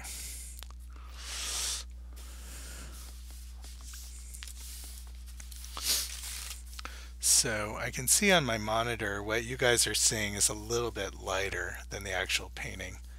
And if I make a little bit of adjustment, let's see if I can adjust the values a little bit without breaking my layout here.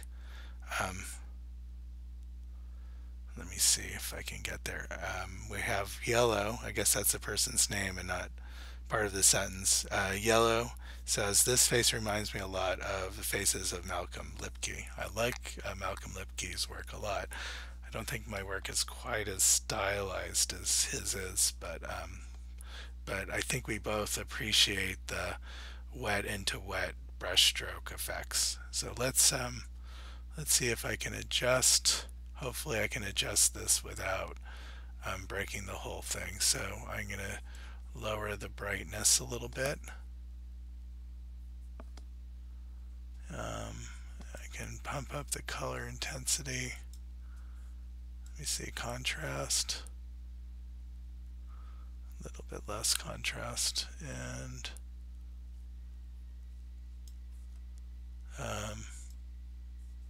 white balance. I don't think I need to play with that too much. Oh, no, I do want white balance.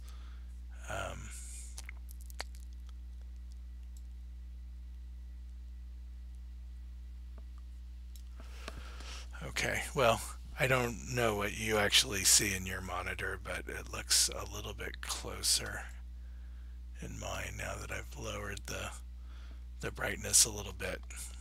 Okay, I think that's a bit closer. That's good. You are getting a bit of the reflection of the light here, so you're not seeing the background color very well. And I might be able to point my light a little bit differently. That might help with that.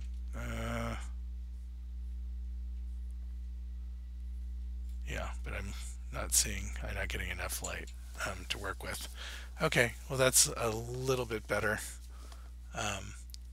Maybe it looks a little bit cooler than it actually is, but you can at least see some of the value structure a little bit better.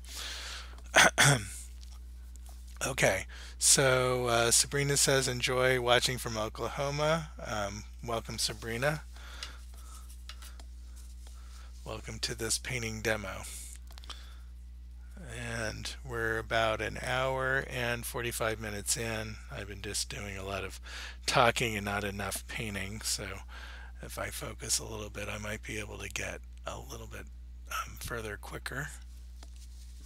Let's get a little bit of the green that's coming in underneath the eye. And make the lashes curl up a little bit more. That way. Okay. And then I need to work on some of my transitions here so that you really do feel like the form turning.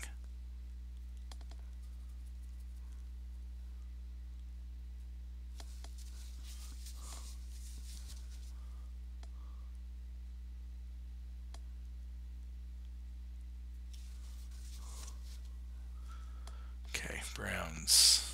Need sort of that reddish brownish color, the freckly kind of colors that you get in the cheeks.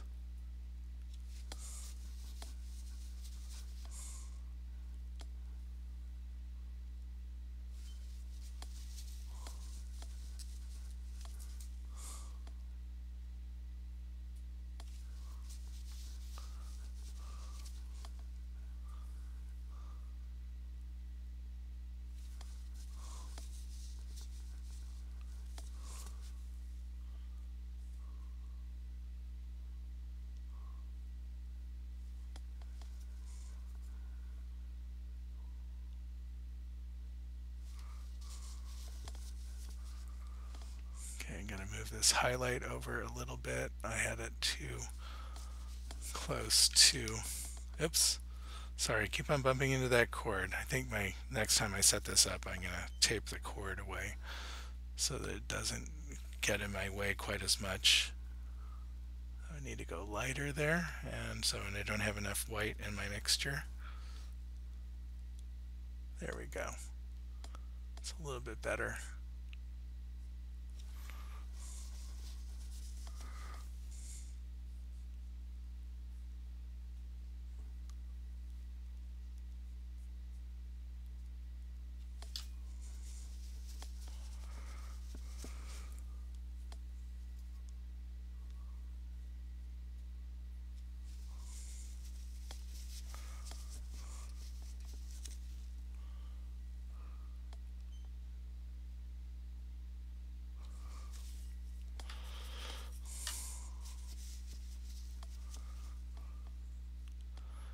And I lost one of my nostrils here.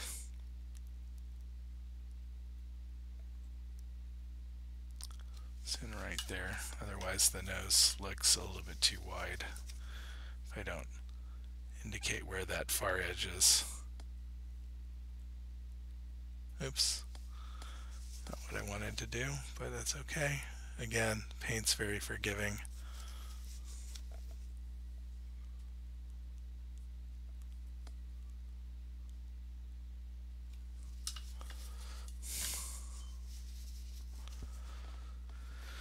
So I do need to move that line of the finger, oops, too blue, line of that finger over a little bit. It's right up against the side of the nose.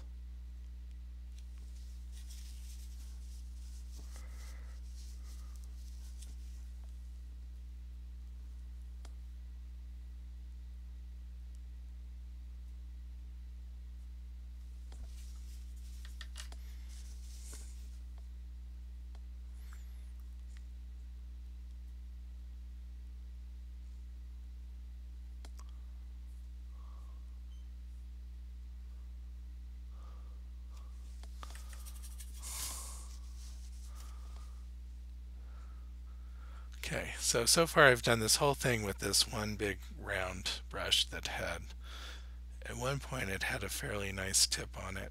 Now I'm not so sure. Been cleaning it, rubbing it, and so now it's a little bit bushy. See, now I can kind of flatten the tip a little bit so I can still get a little bit of control.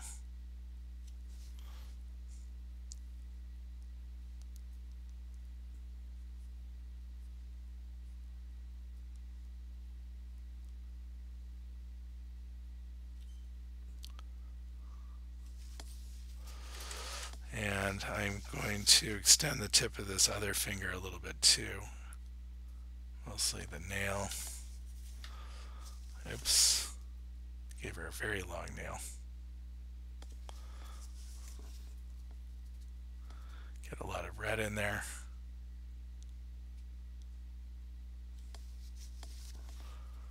A little bit lighter so we can see the color.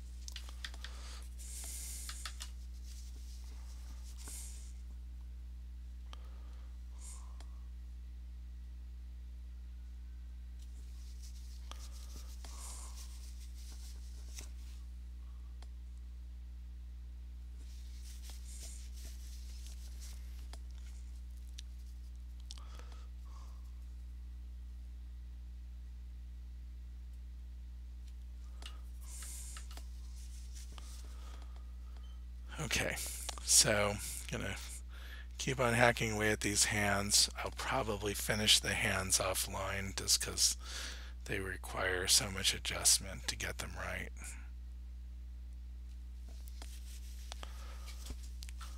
So I will get back pretty quickly to the face here, the part that I kind of have under control. Let's see, narrow that shadow part in the mouth. Need to give it another hit of highlight on the lips.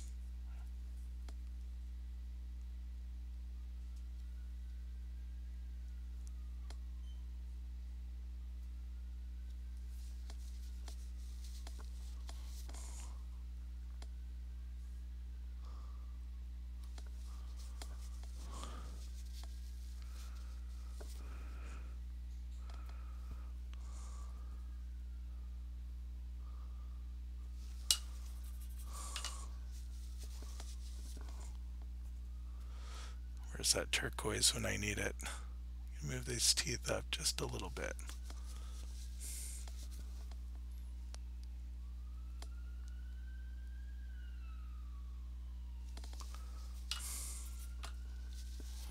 And then just get that punchy little reflection that's there.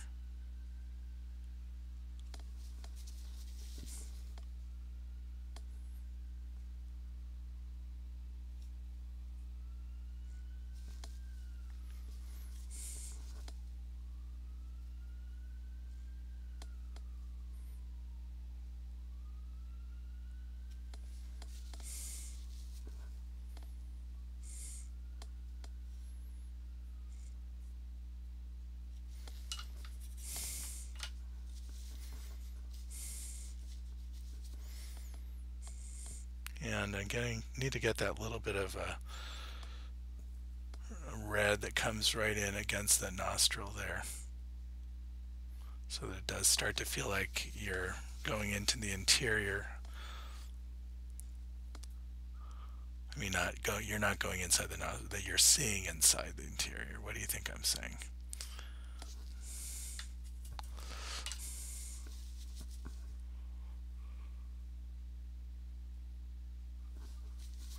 Okay.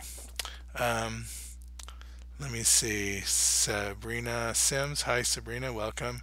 Enjoying watching you from Oklahoma. So I got a bit of Midwest contingent here tonight. I think I saw Nebraska. Yep, Nebraska and Oklahoma. And then we got Australia. So a little bit of national, a little bit international. I'm painting here in Baltimore, Maryland.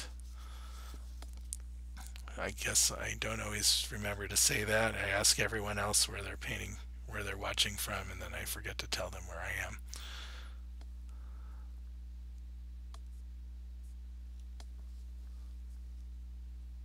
Okay, and I can go very thick with these highlights. It really does help them get that kind of punchiness that you want, that really makes it come forward and stands out and really starts to feel like light hitting the surface.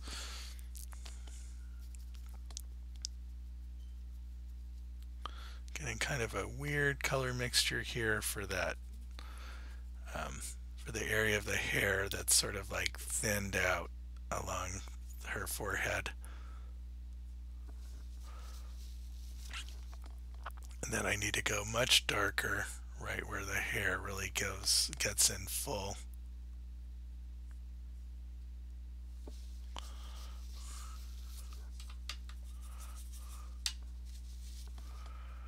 Just get a lot more light here to get, oops.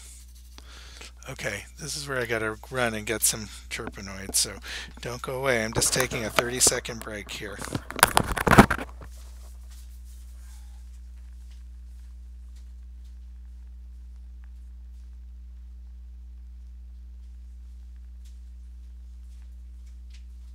Yeah, I'm almost back. Hold on. Pouring in, not terpenoid, but Gamsol.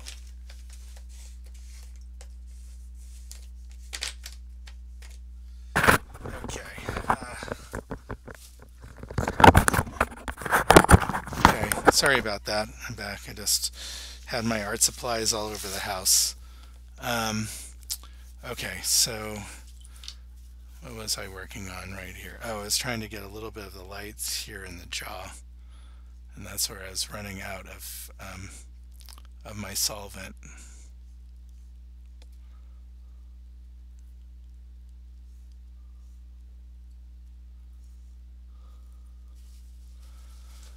Okay. And some of the light here, just not light enough. And I'm losing some of my yellows and oranges.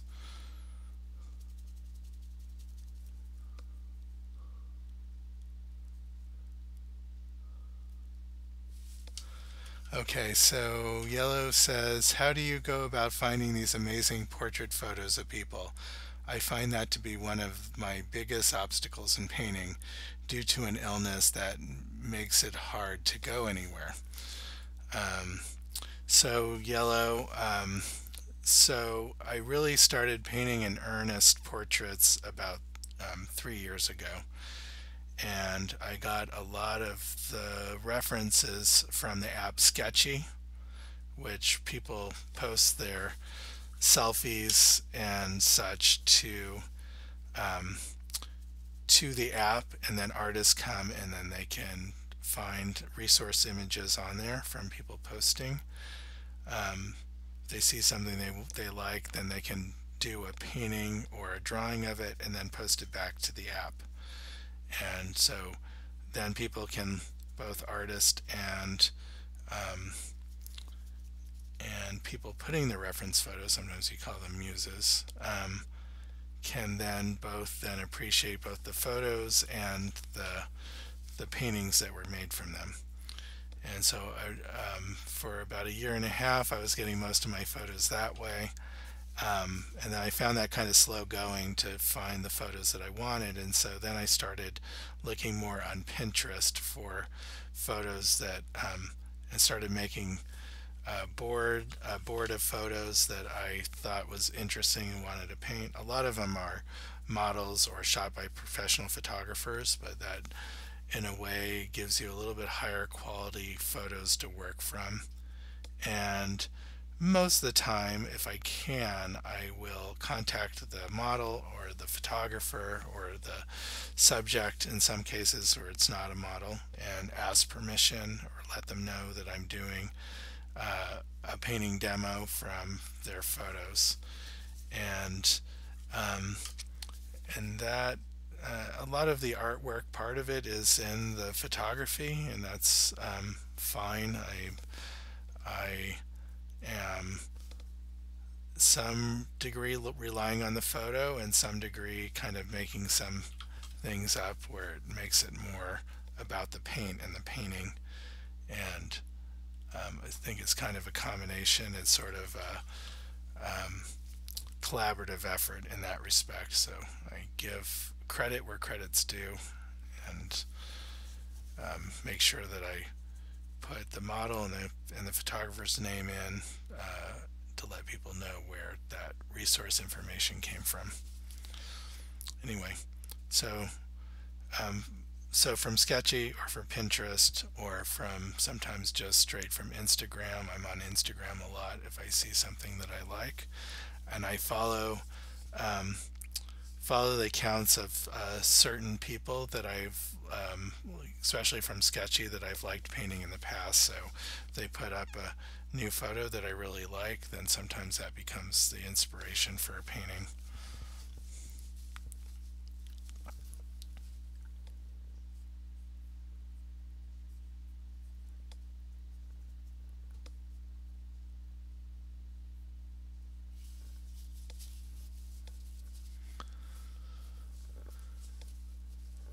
Still not getting that lower lip quite right yet. It's not feeling quite full enough. So let me just take another stab at it. I can exaggerate that highlight too, which might help.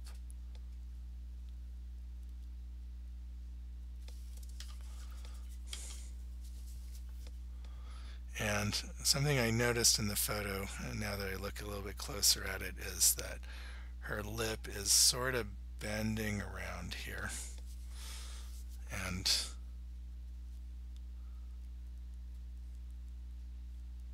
which may help create sort of that illusion of tension. And then this shadow is a little bit tighter against her finger.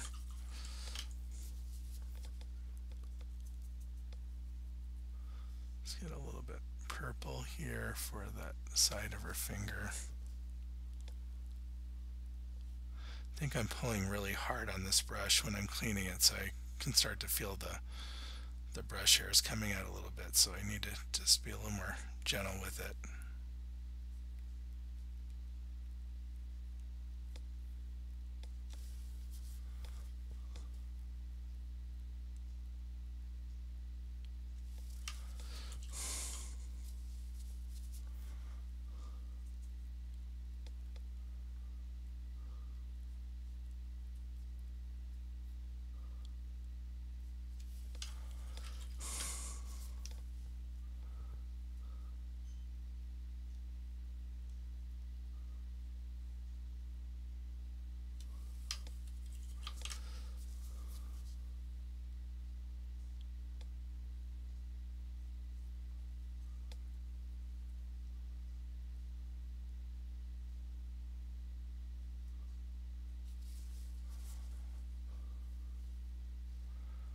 Okay, let's pull the knuckles out a little bit with those stronger whites.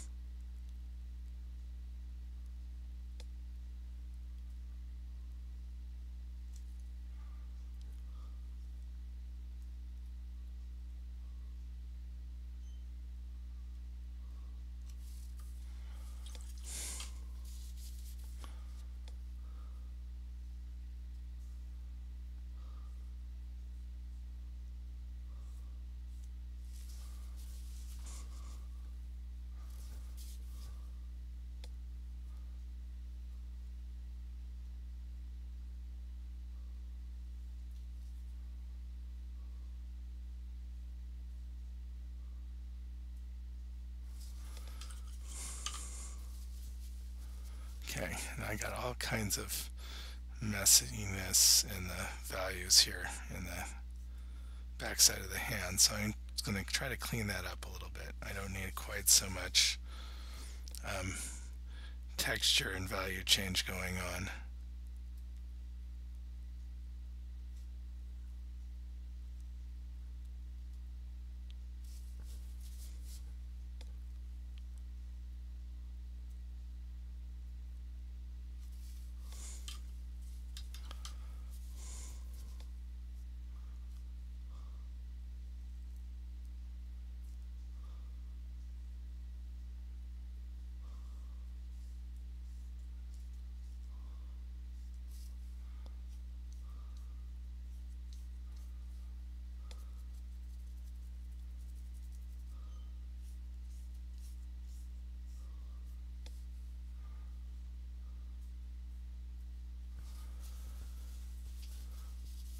Okay,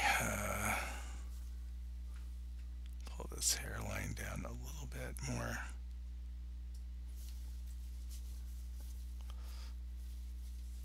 And I can see I also need to pull in the jaw a little bit.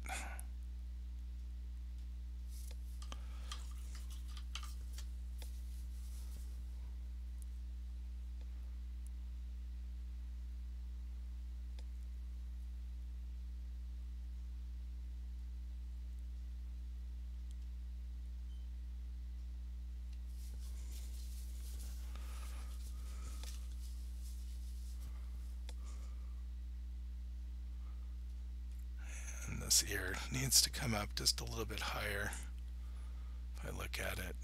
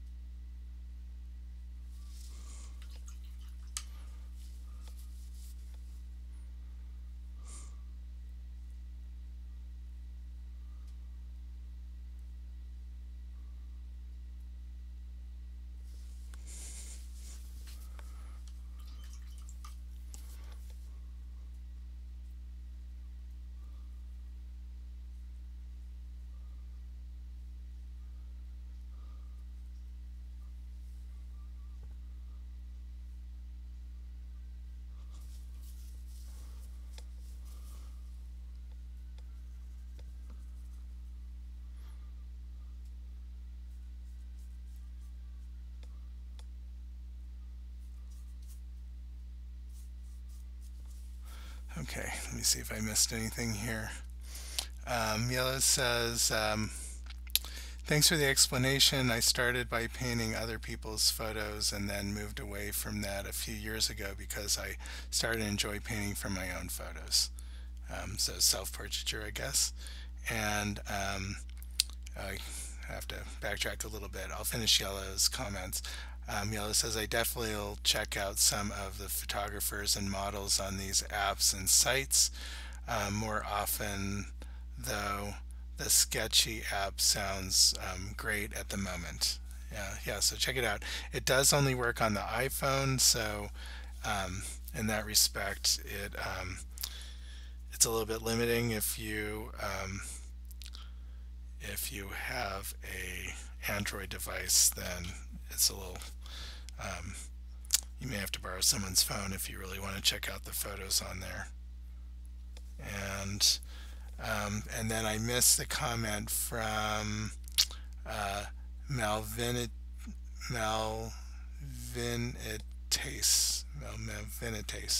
Why do you make art? Oh, well, that one's easy because I enjoy it. It's definitely not for money, although I do commissions and like it when I am able to make a little bit extra money doing that, but I have a full-time job, and so I don't have to worry about making money from my artwork. I do enjoy both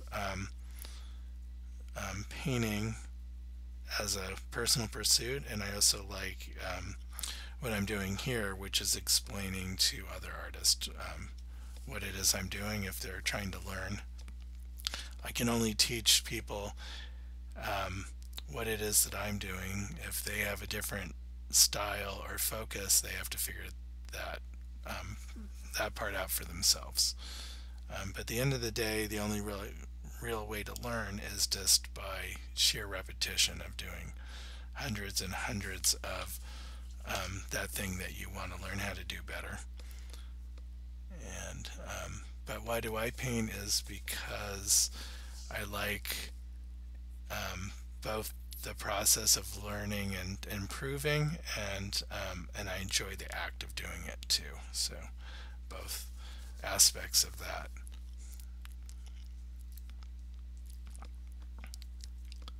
Okay, I want a little bit of red, dark red around the outline of this finger. I think I need to go a little bit darker here.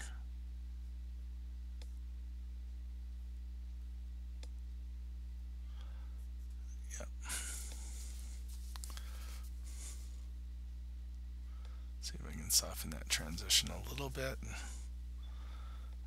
And see if I can get the shadow right here in that space in the finger, so you feel like you're getting in between those two fingers.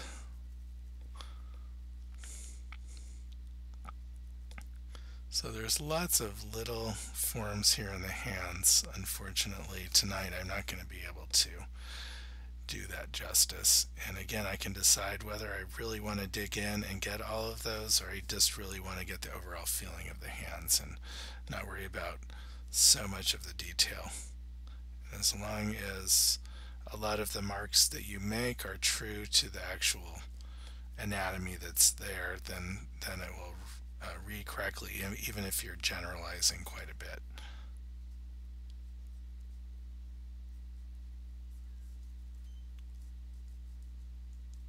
Trying to get a kind of grayish blue here, maybe a little bit of purple in it.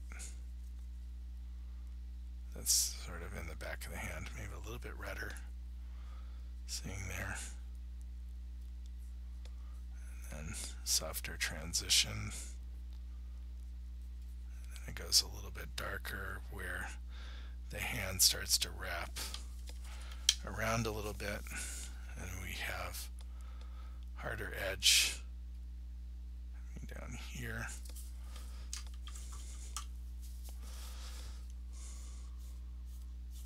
Try to clean up some of these values, and I do want a little bit of a harder edge here to get sort of the bones that are in her wrist.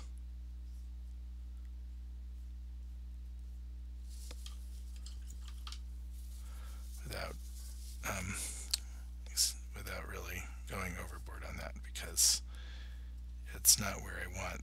focus.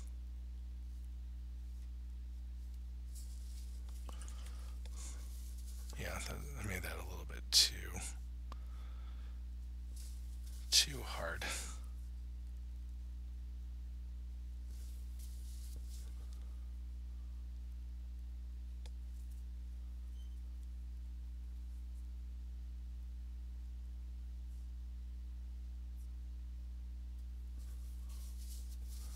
Yeah, so I'm going to soften that up a little and bring in a little more light in from this bottom edge. Yep, that's feeling a little bit better.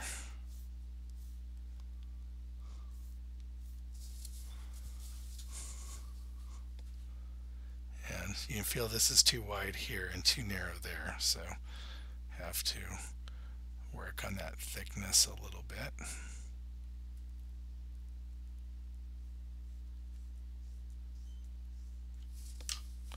It's a little bit better.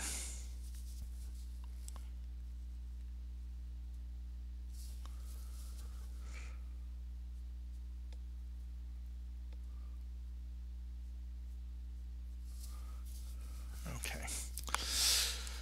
Okay, so we're about a little bit over 2 hours in. And let me see, I have a new comment here. Gail, let me see. Yellow says, I really like the emotion you capture. Keep it up. Thank you, Yellow. And Gail Lynn says, I may have missed if you said it, but where did you attend art school? Well, I didn't say, but I went to Art Center College of Design in Pasadena. Besides my bachelor's in mechanical engineering, I went back to school and got a second bachelor's in fine art illustration from Art Center College of Design in the late 80s. Spent a fair amount of time in New York doing graphic design work, and now work in front-end web development, a little bit of design, but mostly development work. And I paint as a hobby and sometimes do commissions. I have a little Etsy shop where people can find me and hire me to do portraiture. And some parts of the year I get very busy with that stuff. Right now, in the middle of the summer, it's a little bit slow, but I have had some work come in. And I hope to make painting my retirement career. But I will paint regardless of whether someone's paying me or not. And sometimes I enjoy it more when no one's paying me, because then I just paint what I want at my own leisure, and I'm my own art director.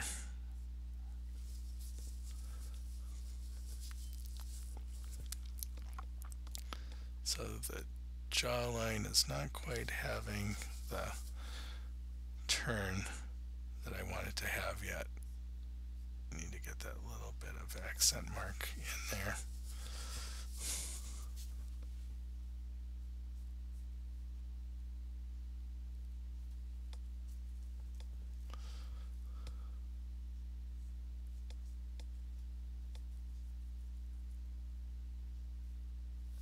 Okay, that was a little bit too dark, but needed that to go in that direction.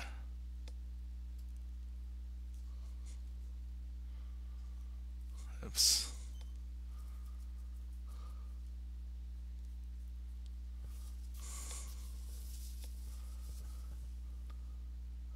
Having a hard time finding the line here of the forehead, getting that just right. So I've been moving back and forth a little bit. I think that's a bit closer.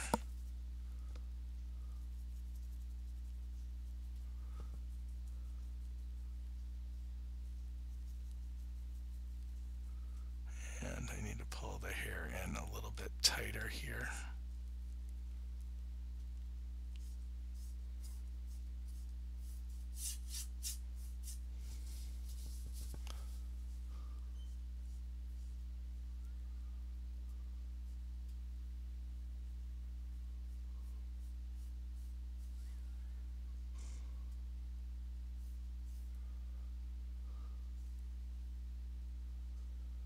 Okay. So I'm going to need to make that finger here a little bit wider.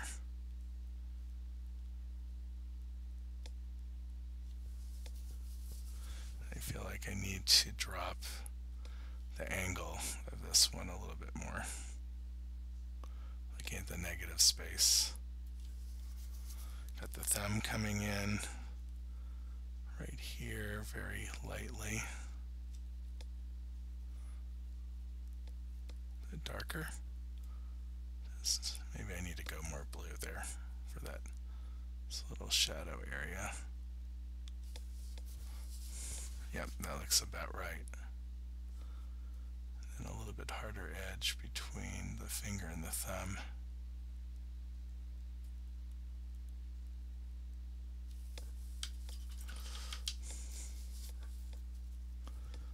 Okay, so this is lots of little shapes that it's going to take a long time to do. And I got the face pretty close to where I want it, so when I just finish off the face and then I can finish off the hands offline. So let's see. Just measure, redraw some of this.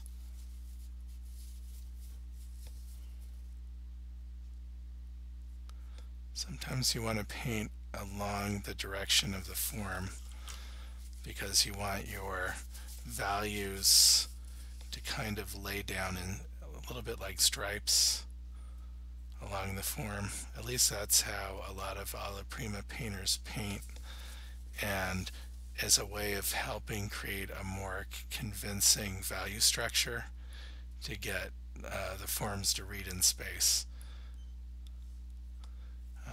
And in fact, John Singer Sargent would do that by with really thick paint and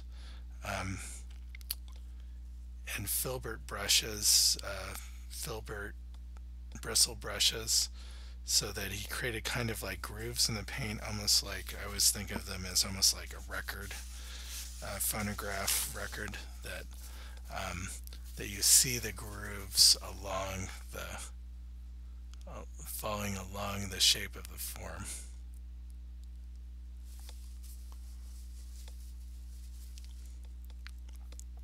Okay, want a little bit more light here to kind of, and maybe a little bit darker along the lower edge of the cheek shape, so that I feel a little bit more of the hollow of the cheek.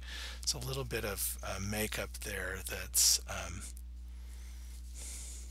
maybe it's not makeup, maybe it's just her coloration, but it's making it a little bit harder to see where the hollow of the cheek is.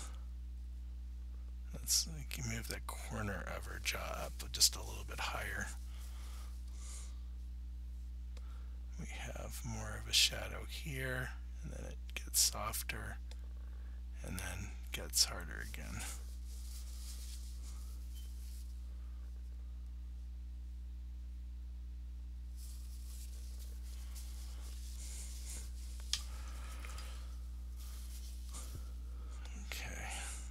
I think I'm going to paint for about 10 more minutes here, and then I'm going to take it offline and do my add my secret sauce, the part that I won't show you guys, so that you'll never paint as well as I do. It's my little trade secrets. I always tell this story about Joaquin Sorolla, who's a historic, someone who painted beautiful landscapes and figurative painting in about the turn of the century. And he had his art students that would follow him around when he did these paintings on the beach. And he would get the painting to a certain point and it would be kind of a mess. And then he would send his students away, and when they came back, he had this beautiful finished painting, and they always assumed he was hiding some secret from them, and I think he just needed to concentrate a little bit to bring kind of all the messes together until it sort of gelled. And having that experience of painting in public before and just really needing to have a little bit of your own time and pace to be able to get the painting to a finish. Let's get a little bit of red in the shadow right here along the edge of the forehead. I think that's going to give it a little bit of freshness, interest, I don't know. I want to bring this eyebrow up just slightly.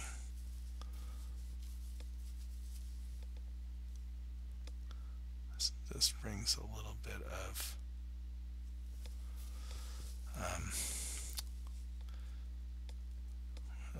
of that expression where she's just brings a little bit of doubt in the expression. Instead of the eyebrows pushing down, they kind of pull up a little bit at the corners.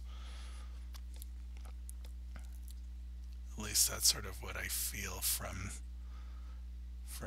seeing them like that.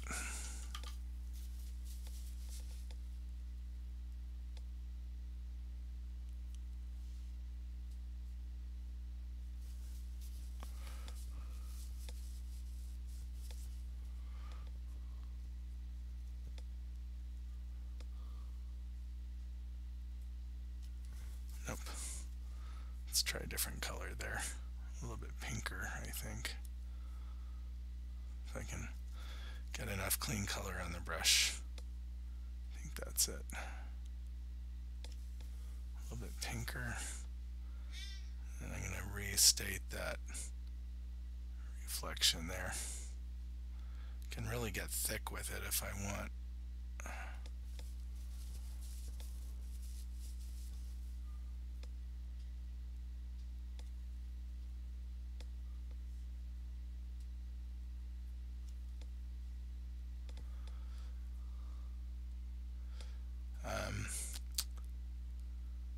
Let me see a few comments that I've missed.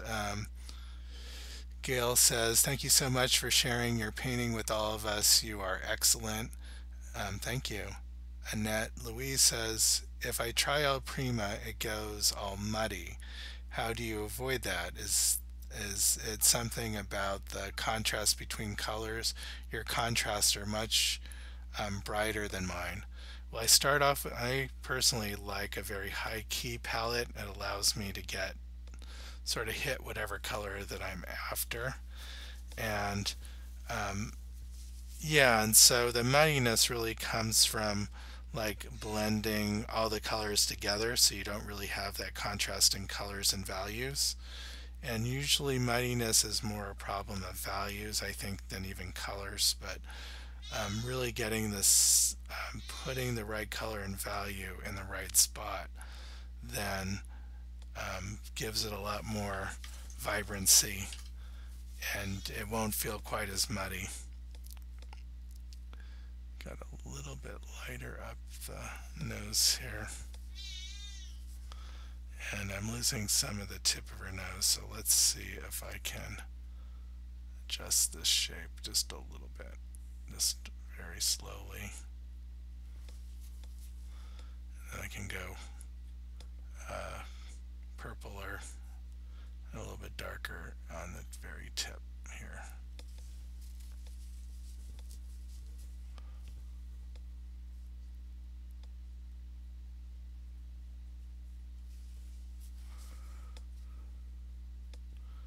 And then I can throw in some red. So see, what I'm doing is that I can go intense as I want and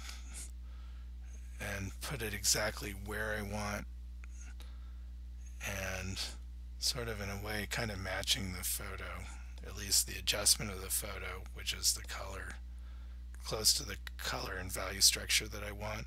And that way it doesn't get muddy, because I'm really controlling where I'm putting each color.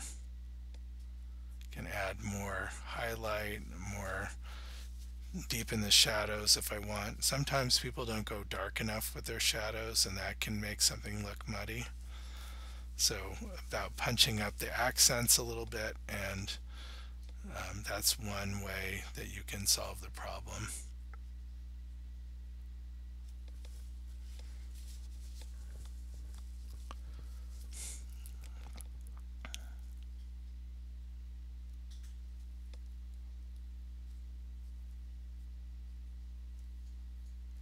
Again, I'm going to start to get a little bit thicker here, where I know I want to punch up those highlights.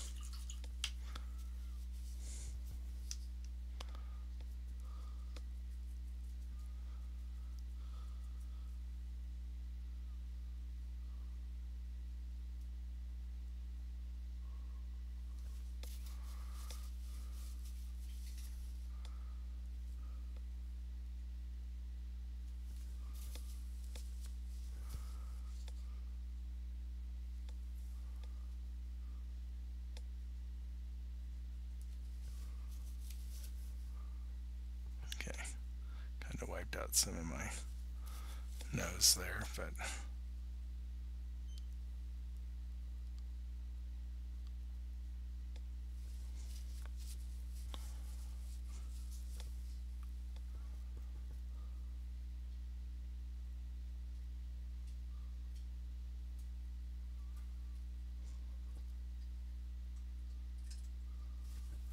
and now I'm going pretty thick here now with the paint on the cheek. Really want to get that even a little more textural, so that you start to feel the surface of her skin. Sometimes getting thick with the paint it creates a little bit of texture on the surface also. Instead of making small little detail marks, you can use the thickness of the paint to create that illusion of texture. Well, it's not even illusion of texture, you're creating an actual texture instead of painting in a texture. Let's get a little darker here. So I'm going a little bit darker than what's in the actual photo there, just to sort of create a sense of what am I trying to say? A sense of change of direction in the cheek.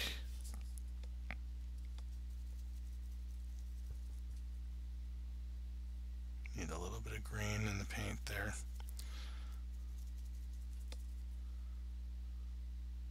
I think a lot of times when I see people paint faces, why it doesn't feel like they're getting the flesh tones right is because they're missing a lot of the cool colors that you would naturally see in someone's face. The greens, blues, and purples, they a lot of times completely omit those. And not that it's wrong, right or wrong, but it does feel like it is missing something if you don't have a range of colors in their flesh tones. Plus, it's just so damn beautiful when you get those in there. I don't know why someone would omit those.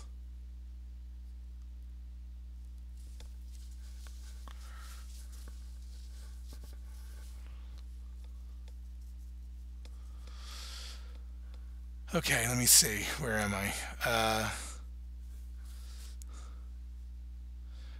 Sabrina says, thank you for sharing your talent with us. I will be back next time you are here. Thank you.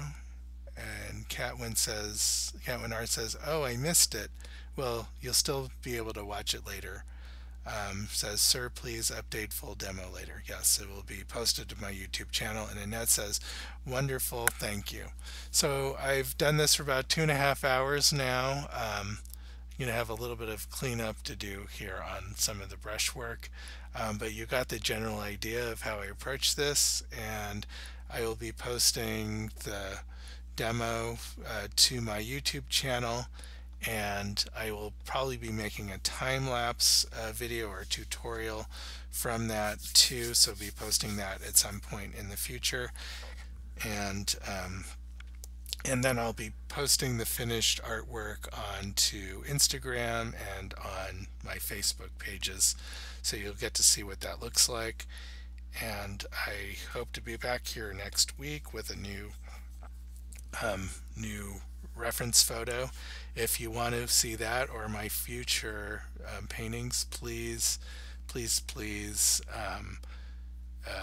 am I going to say? Oh, yes, please subscribe and click the notification bell, and you will be notified the next time I start a live demo or post a time lapse or tutorial video to my YouTube channel. Thank you and have a great night, you all, and I'll see you next week.